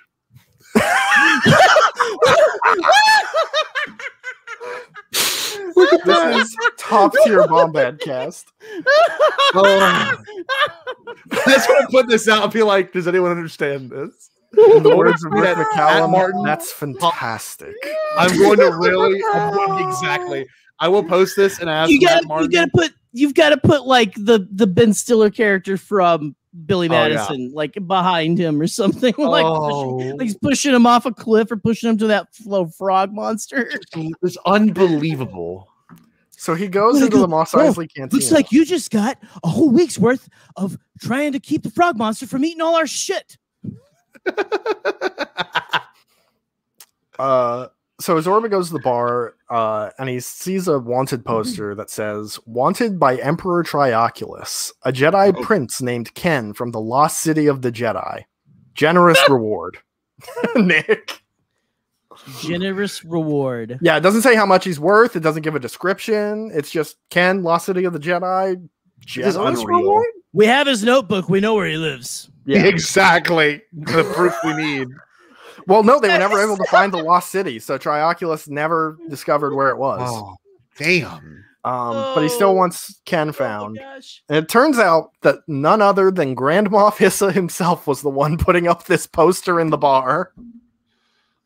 Wait. He's putting up the poster himself? He's there in the bar telling bounty hunters about it. It's kind of implied that he was the one putting up posters. Oh, man, how far the mighty have fallen. He's like packing up one of those things, like he's have like little like things you pull off or something, whatever. Yeah. Oh, I know what you're talking about, Jerry. And so, also Zorba starts hiring bounty hunters here after, because Hissa's like, yeah, Jabba's dead as hell. Like, and he tells him about how Leia killed him. And so Zorba swears revenge against Princess Leia. And he hires a bunch of bounty hunters to go break into Jabba's palace. And he pays everyone in gemstones. Because one does. Yeah, he never pays with credits. He just flings gemstones. It doesn't matter what kind they are. You could put those on the glove of Darth Vader, right? Yeah, and then you can snap half of reality out of existence. So they go there to the Zorba Express. I need more gemstones. Oh, and I forgot to mention the bounty hunters there are coming up with their terrible like fan theories as to who Ken is. No way. Because they're like, Ken. Could he be a relative of Obi-Wan Kenobi? Shut up. I don't know why they know him as Obi-Wan on Tatooine when he was known as very Ben earthly. there. Is it a very earthly Ken? Yes. Like Ken. Yeah. Like Ken doll. Like Barbie and Ken. Holy crap. This is unreal. Two guys. ends. Like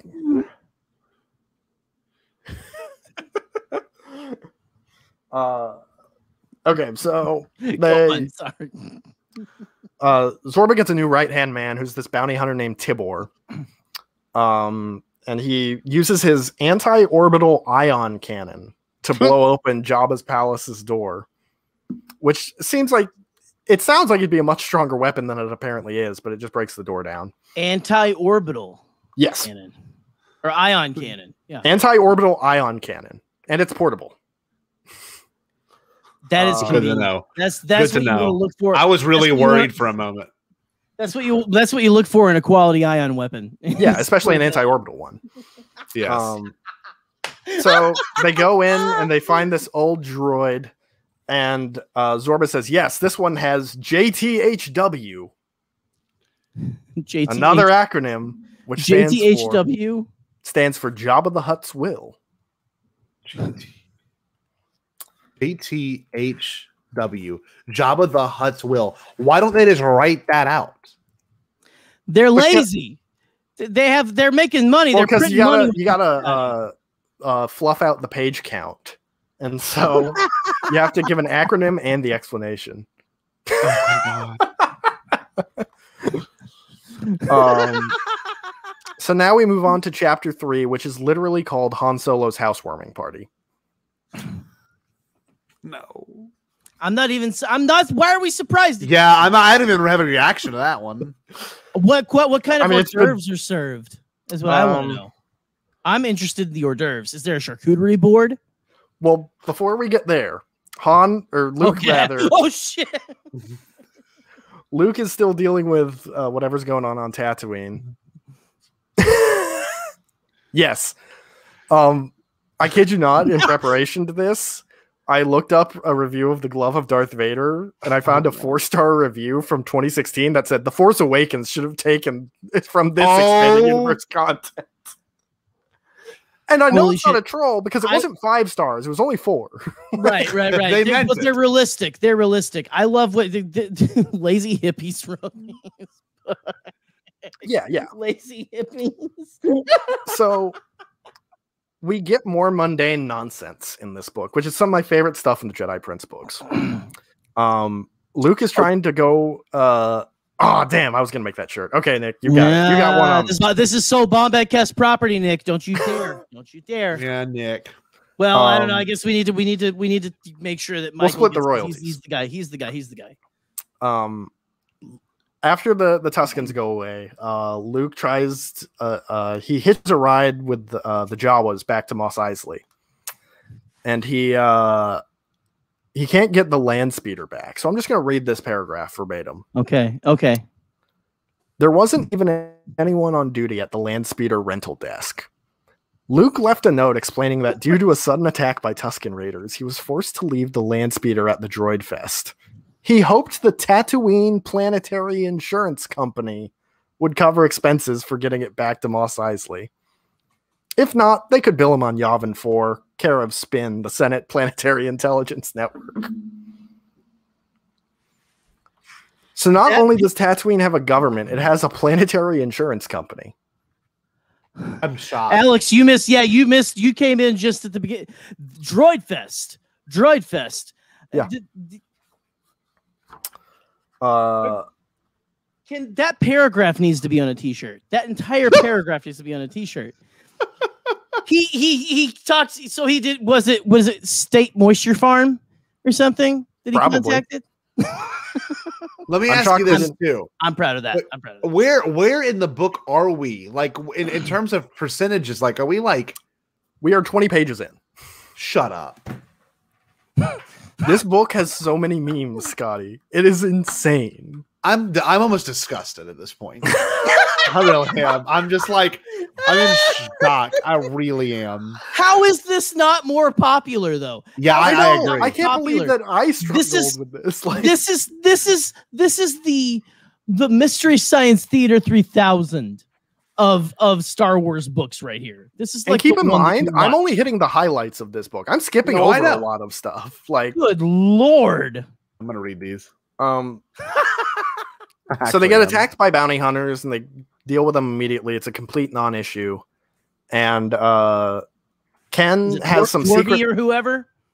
What was that? Is it Torby or whoever? I'm sorry, I can't remember his name. It is just a I think it's a Twi'lek and an Aqualish. So hold on. Tibor is still with Zorba. Hold on. Nick, no. Third Nick, book. You sweet summer child. We are in the third book by now, sir. We are in the third book. If this is all the first book, I would have left. I think Scotty would have had I would have left. I can't believe this. Tattooing insurance company. So Ken explains that he knows some secret information about Trioculus, and that's why they're after him. But he refuses to tell Luke why, and Luke's like, "Yeah, I get it, bro." And that's just the end of the conversation. So they finally go to Bespin for. Yeah, my dad tried to kill me and turn me to space Satanist one time. So you're cool. So they go to Bespin, and they meet up with Lando. And now we get into this book's environmental message. Oh, Jesus Christ. Which is pollution. Because there is a brown haze that they call Braze that's all over Bespin. Because of Trioculus's weapons factory barge. Braze? Yes. Braze. And so the entire planet is brazed. So Lando's talking to them about it. And he's I'm gonna read Lando's line here because this is just hilarious. I sent him 2 messages asking him politely to please shut down and go away.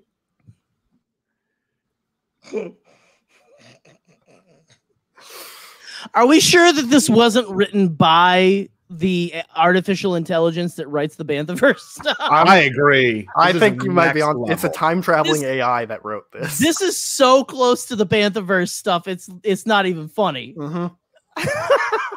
Man. Okay, so they go to the housewarming party. And Admiral Akbar is there. Of course. He's described as this time as the sad-eyed Calamarian fishman.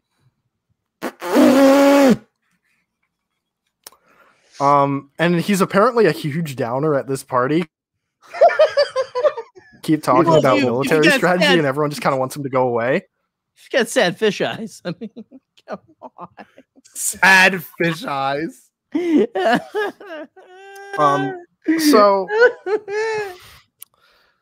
So they get a band there, and Leia's there, and a bunch of Han's old Corellian friends. Of course. And Han. Tell me, we got a band name though. This is all Han's housewarming party, correct? Correct. We don't get a band name. We do get a dance name. Oh, Jesus Christ. Shit. Han even taught Leia how to do the space pirate boogie. Wait. The space pirate, what you cut out? Boogie. Oh, God, this makes me sick. Nikes. Are you okay, Scotty? You're gonna make it? I'm just blown away with the fact that this actually truly exists, and this is not like you said, Banthaverse written. Can you imagine? Can you imagine that the Han Solo, Harrison Ford, from the guy who said Harrison Ford, who said you can write this shit, George. You can't say it. Unbelievable. Imagine him saying space pirate boogie. Han Solo would be embarrassed to even say those words. Yep. Space. He then gets the band to play a song called Sweet Lady from Alderaan because he thinks it'll make Leia happy. But she immediately starts crying because it reminds her of how her home planet and everyone she knew and loved died. Han, you sweet summer child. You. That's beautiful. He's been too busy building his own dream house that he forgot. I'm sorry. Go on. So then Ken accidentally ends up talking to Akbar for a bit, but he gets the droids to start talking to him instead, so he doesn't have to deal with them talking about military strategy. So Akbar is just basically like he's that dude from Animaniacs who no one wants to talk to. Like, that's a really obscure reference. I'm sorry. Holy shit. And they look out the window and they, I think they're testing out, like Han got like binoculars as a gift or something.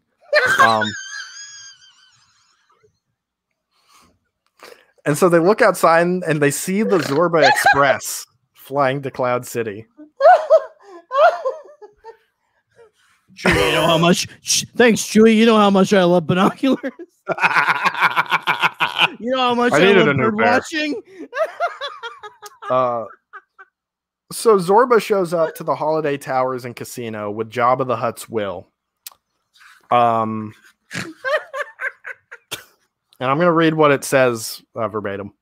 I can't stop laughing. I'm sorry. Go on. It's all good, Jerry. This is some ridiculous shit. I get it.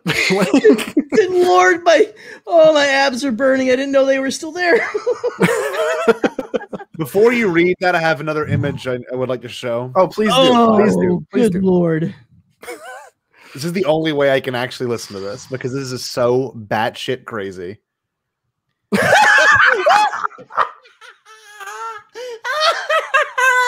Look at what they're watching. This is the greatest thing ever made, Scotty. This is my new wallpaper. Look at what they're watching. Oh, my Lord. It's so sad. Sweet lady of Alderaan. Sweet cherry wine. Oh, guys and gals. So, Jerry, I can't believe this. After Hyperfocus earlier this week, that this book creates continuity issues with the Clone Wars movie. Oh, no. Oh, God. yeah. What? I remember you mentioning that. What? Because Jabba's will says, since I have no wife or children, if I should die before my dear father, then everything I shall own shall belong to Zorba the Hutt, including blah, blah, blah, blah. So is Rada now dead, I guess? I mean, we don't see him we don't see him for the rest of the original trilogy. We don't see him, but a lot of that has to do with the fact that he wasn't created until 2008. That's also true. But there's that. Oh my Lord. Oh. So Zorba's throwing a fit because he's like, I own this place technically, and Lando's like, dog, you don't own this place. Chill out. And so he's like, all right, Zorba, I've seen you play Sabacc and you're terrible. I will bet Cloud City in a game of Sabacc against you. Shut up. Because, of course, this is the EU, so everyone plays Sabacc. Yes. Everyone and their brothers plays Sabacc. That's the only game in the universe. If Zorba wins, Zorba will not only take over Cloud City, but Lando has to leave forever. Oh. No. So Zorba cheats by using his own deck, and which has an ultraviolet light that marks all the cards because Hutts can see ultraviolet light. So all the cards are marked so he can see them. I know it is actually kind of a cool idea, but Lando should have known that. That's so ridiculously 90s sci-fi. So yeah, he cheats to win. He wins every hand, cleans out Lando. Zorba now owns Cloud City. Son of a bitch.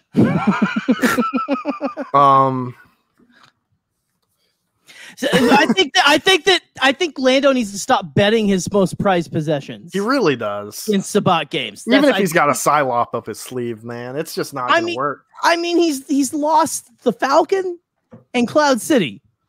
I mean, good Lord. So Han Solo's new housekeeping droid falls out of his sky house. Oh my God! And so Luke acts like Anakin in Attack of the Clones and takes his speeder down to intercept as she's falling. And they stumble upon Trioculus's factory barge. And Leia is with him, and he's like, yo, we should go destroy that thing.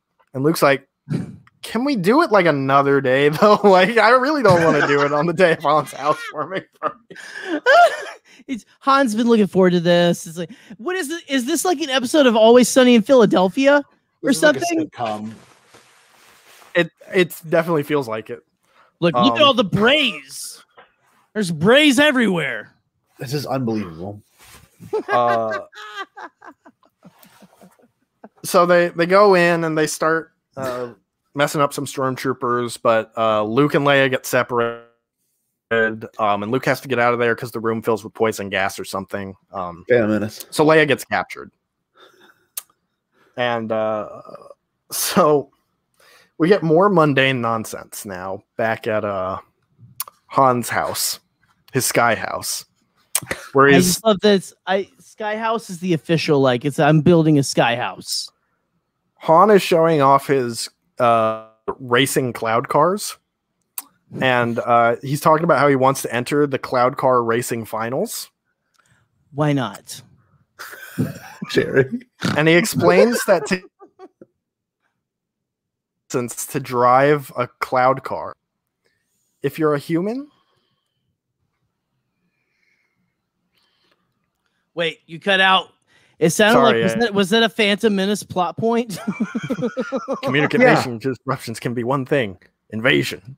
Oh, shit. No, go again. Cloud car races. What about it? So Ken asks how old you have to be to get a license to drive a cloud car. If you're a human, you have to be 18. If you're an alien, you have to be 20. Jeez.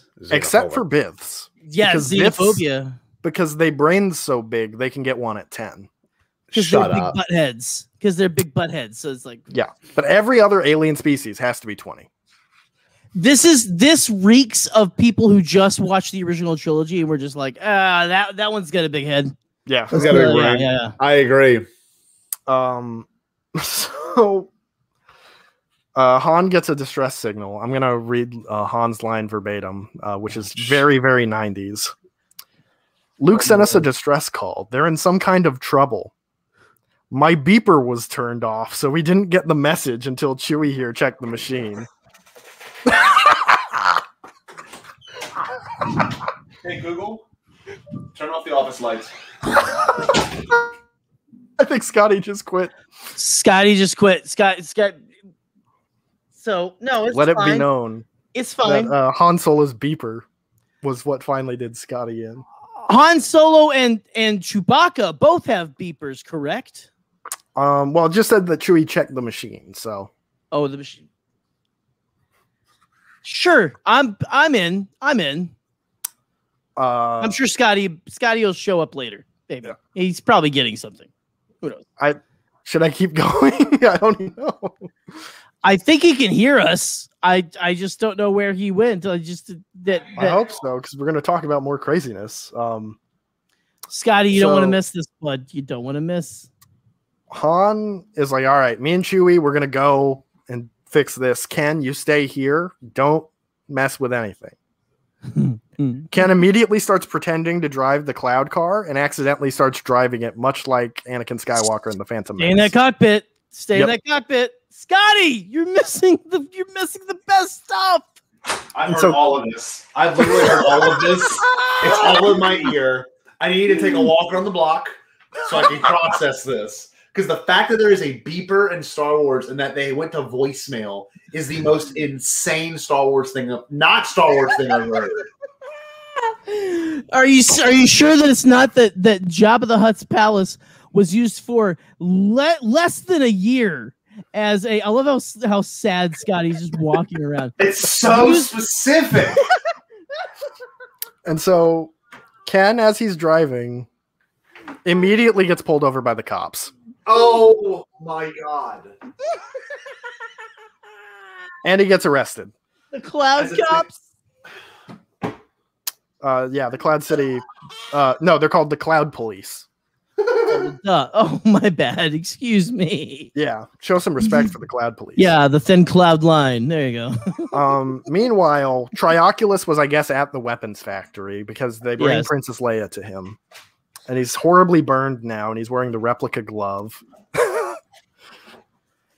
This is a year. This is still a year after, right? This all takes place a year after. These books all take place in very close proximity to one another. Return of the Jedi. Yes. Leia calls him an inhuman monster. And Trioculus says, "Is it so wrong to be a murderer or a liar or an inhuman monster? I may be all of these things, but I still have a heart." Frankenstein. It's a dark Shelley heart. would be proud. Leia would be so proud. So you were pretty close, Jerry. Leia's follow-up line is, "Your heart is as dark as carbonite." Oh, shit. That's a good burn. Trioculus then immediately proposes to her. Shut up. He says, I love you, Leia. I want you to marry me and become the queen of the Empire. He's a true romantic, you see. I offer you my dark hand in matrimony. My dark burned hand. But she turns him down. Big surprise. Ew, like your hand is totally burnt. So Zorba is now chilling in his penthouse. I think Scotty is too, Will. Of course. The cops come to Zorba and they're like, hey, we arrested this kid named Ken. And Zorba remembers the posters. He's like, bring that kid to me right now. Wait. We're gonna talk this out. Is Zorba's penthouse on Bespin? Yes, because he's now the governor of Cloud City. Right. I forgot insurance and all that. So they bring Ken to him, and Ken doesn't want to answer any of his questions because he's a hut. But according to this book, old huts like Zorba knew a lot about human-child psychology, which is maybe the creepiest thing I've ever read in a Star Wars book. Why?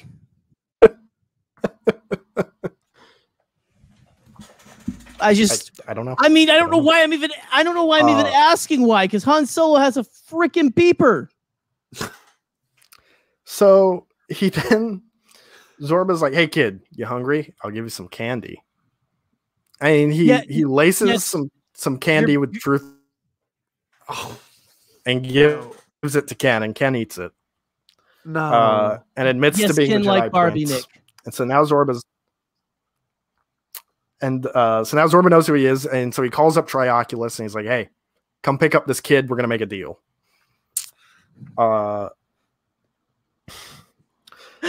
William.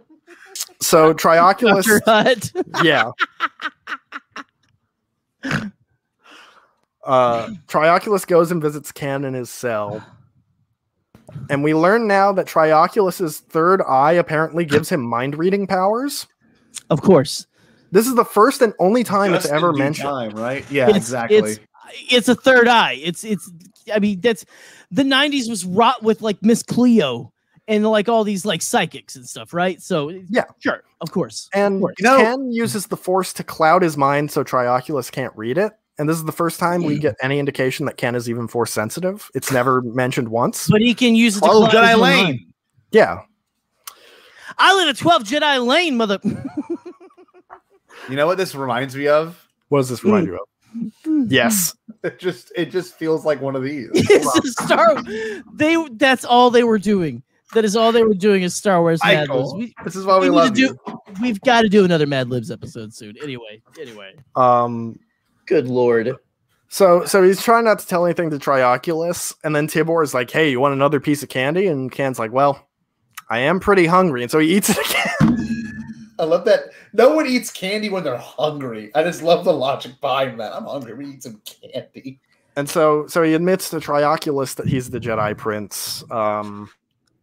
Whatever the hell that means. The big truth that he knows is the information we already knew, that Trioculus is not Palpatine's son, and for whatever reason, Ken thinks he can't tell this to the Rebel Alliance.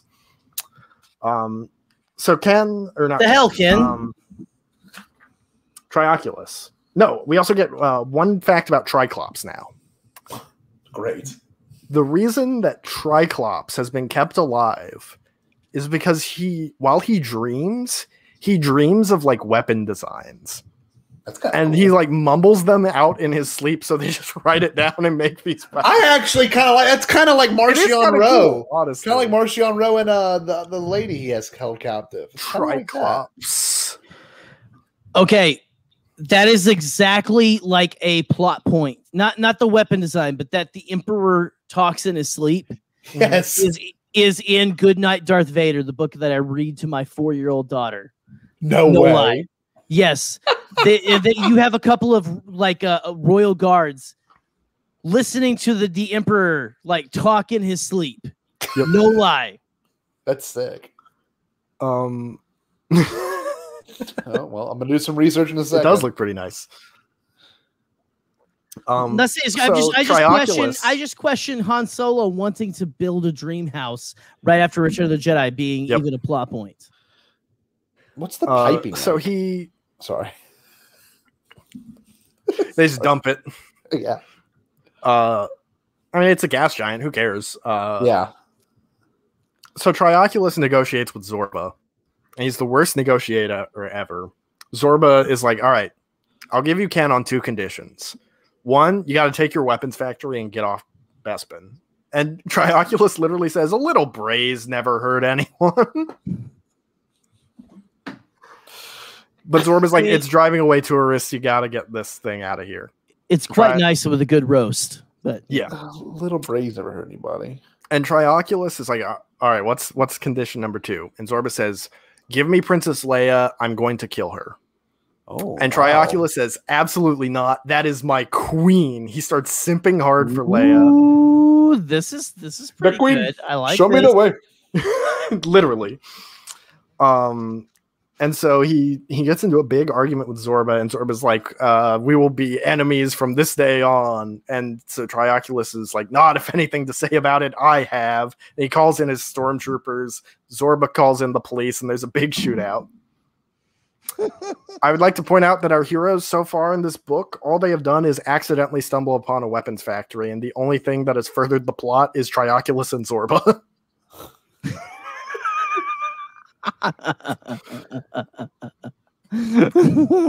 Nick, even if you read these, you won't understand what is happening, but this will enlighten you. So I would highly recommend like it.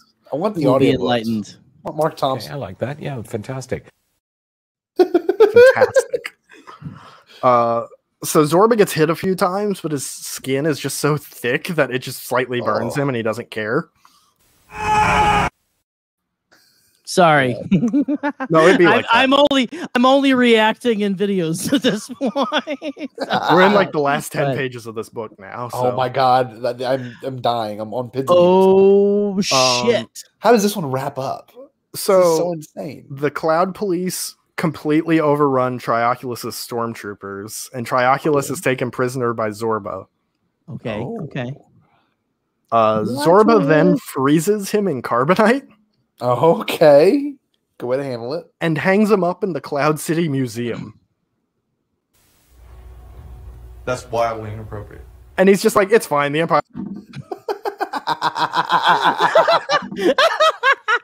So our big villain Trioculus, all he has done in this book series is go blind, get horribly burned, and now get frozen in carbonite. Hung up in a museum. Yep. Ken then uses the Jedi mind trick on the guard to get out of his cell, and then mind tricks a taxi driver into thinking he's paid for his ride. Okay. And he gets back to Han's house. It's so mundane. It's so mundane. Luke then finds out that Leia's in the penthouse, and so he just breaks a window and gets her out. And then they just go away, and they're like, boy, that was weird. Glad we got out of there. And then Zorba's forces show up and blow up the factory, and they think they've killed Leia. And then as simple bait and switch. Very simple. Yeah, and then Han's like, maybe we shouldn't be here if Zorba's here, because he kind of wants you dead and he thinks you're dead. So let's just leave my house. And then he starts thinking about marriage, and that's just the end of the book. No way. That's it. Our heroes did absolutely nothing in this book. Literally nothing. Nothing at all. They just stumbled upon the weapons factory, and then they just kind of left. They stumble upon a weapons factory, and they leave. And who is thinking about marriage? Han. Han's like, maybe I should settle down. I got my dream house. There's nothing a boy dreams about more than his fairy tale wedding. His fairy tale wedding in his sky house.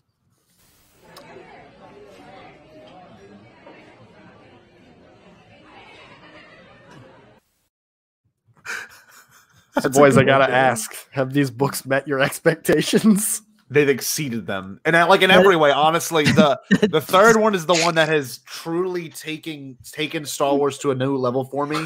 And I actually have a deep appreciation for what we have now. And I mean that. But you can't go straight from, you can't skip Glove of Darth Vader and what was the second one? Lost City of the Jedi. Lost City on 12 Jedi Lane.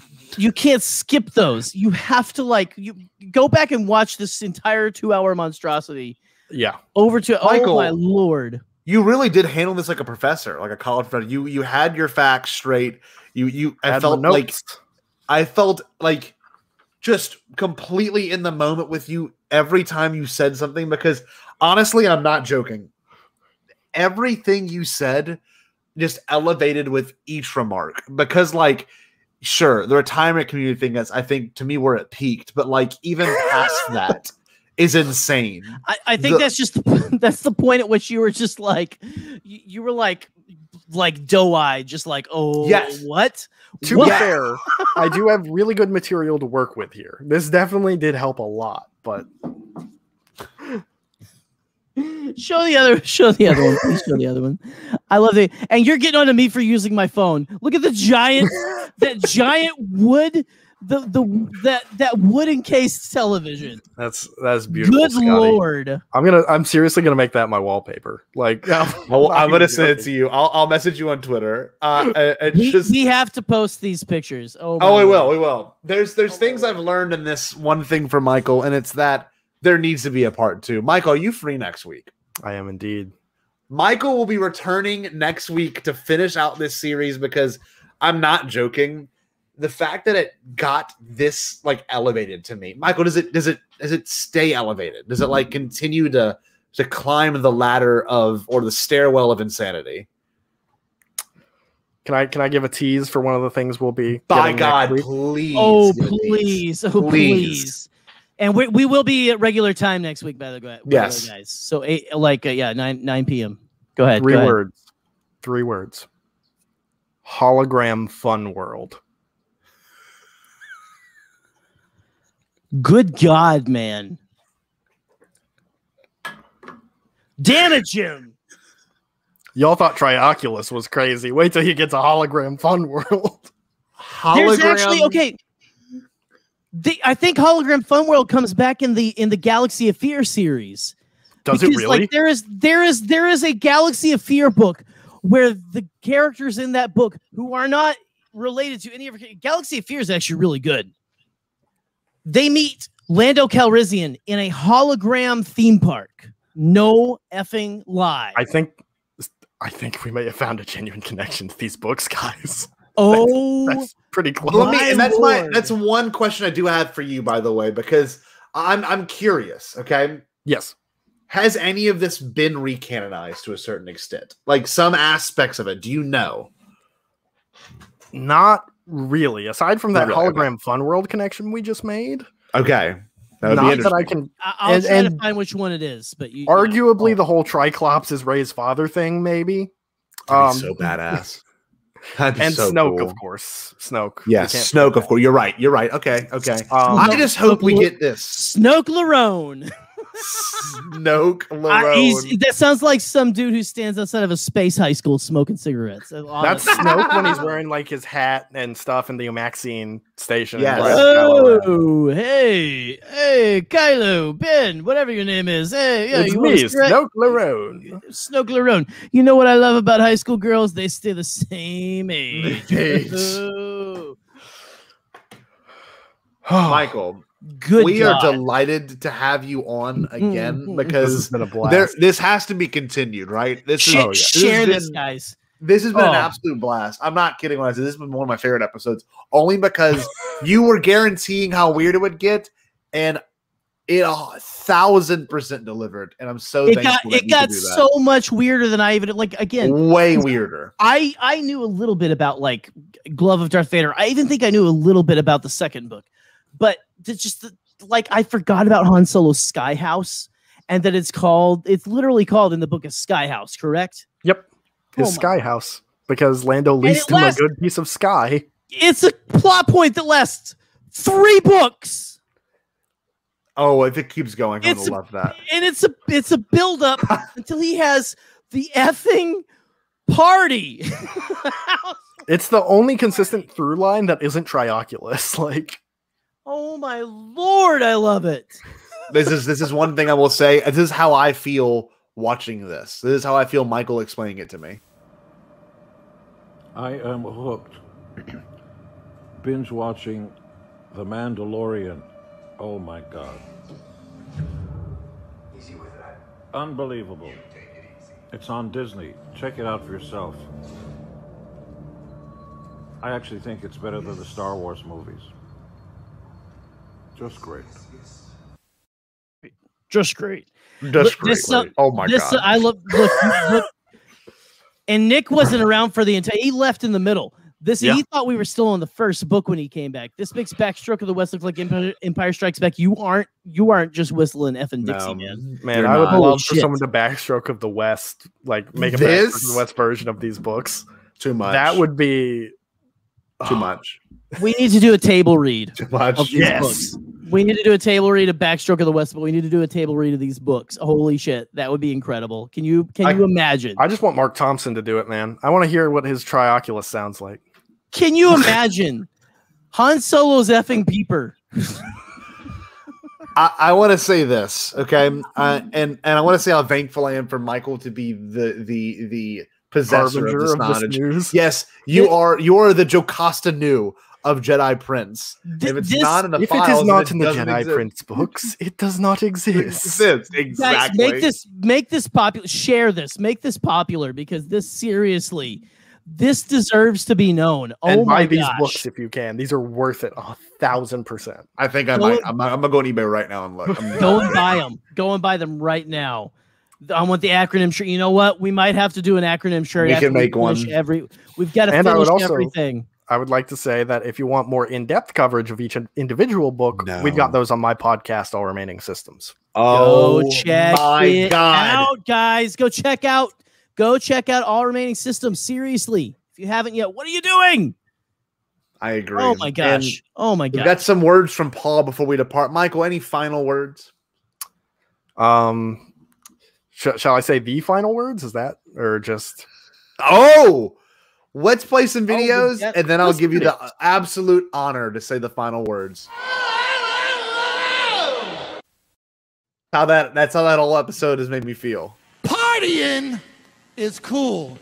Dying is not.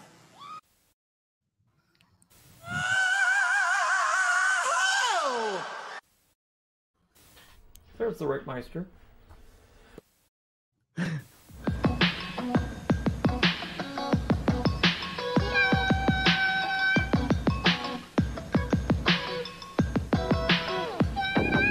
Well, you know it is a thrill when you go downhill, 'cause you're riding on the mountain of your own free will, and you're zipping in a flash on a daring dash down a waterfall so rapid that you go split splash. Splash Mountain.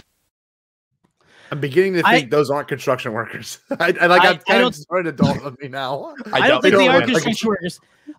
Scotty, we've got to get Herman Cain singing "What If There Was No Pizza." Oh, imagine there's no pizza.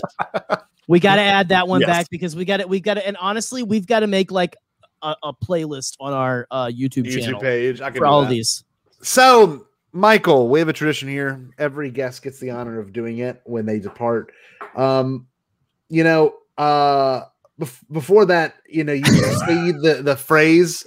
I think we have a physician. Our brains are broken. We have a physician here that needs to suggest some clinical things to make sure. So, Dr. Joe, I think he has some final words. Joe. Anyways, my broskies, I got to bounce. Bounce on your boy's dick. Hey, got him. What should the wonderful people do, Michael? Love you, Nick. Stay bombad. Stay bombad. Peace.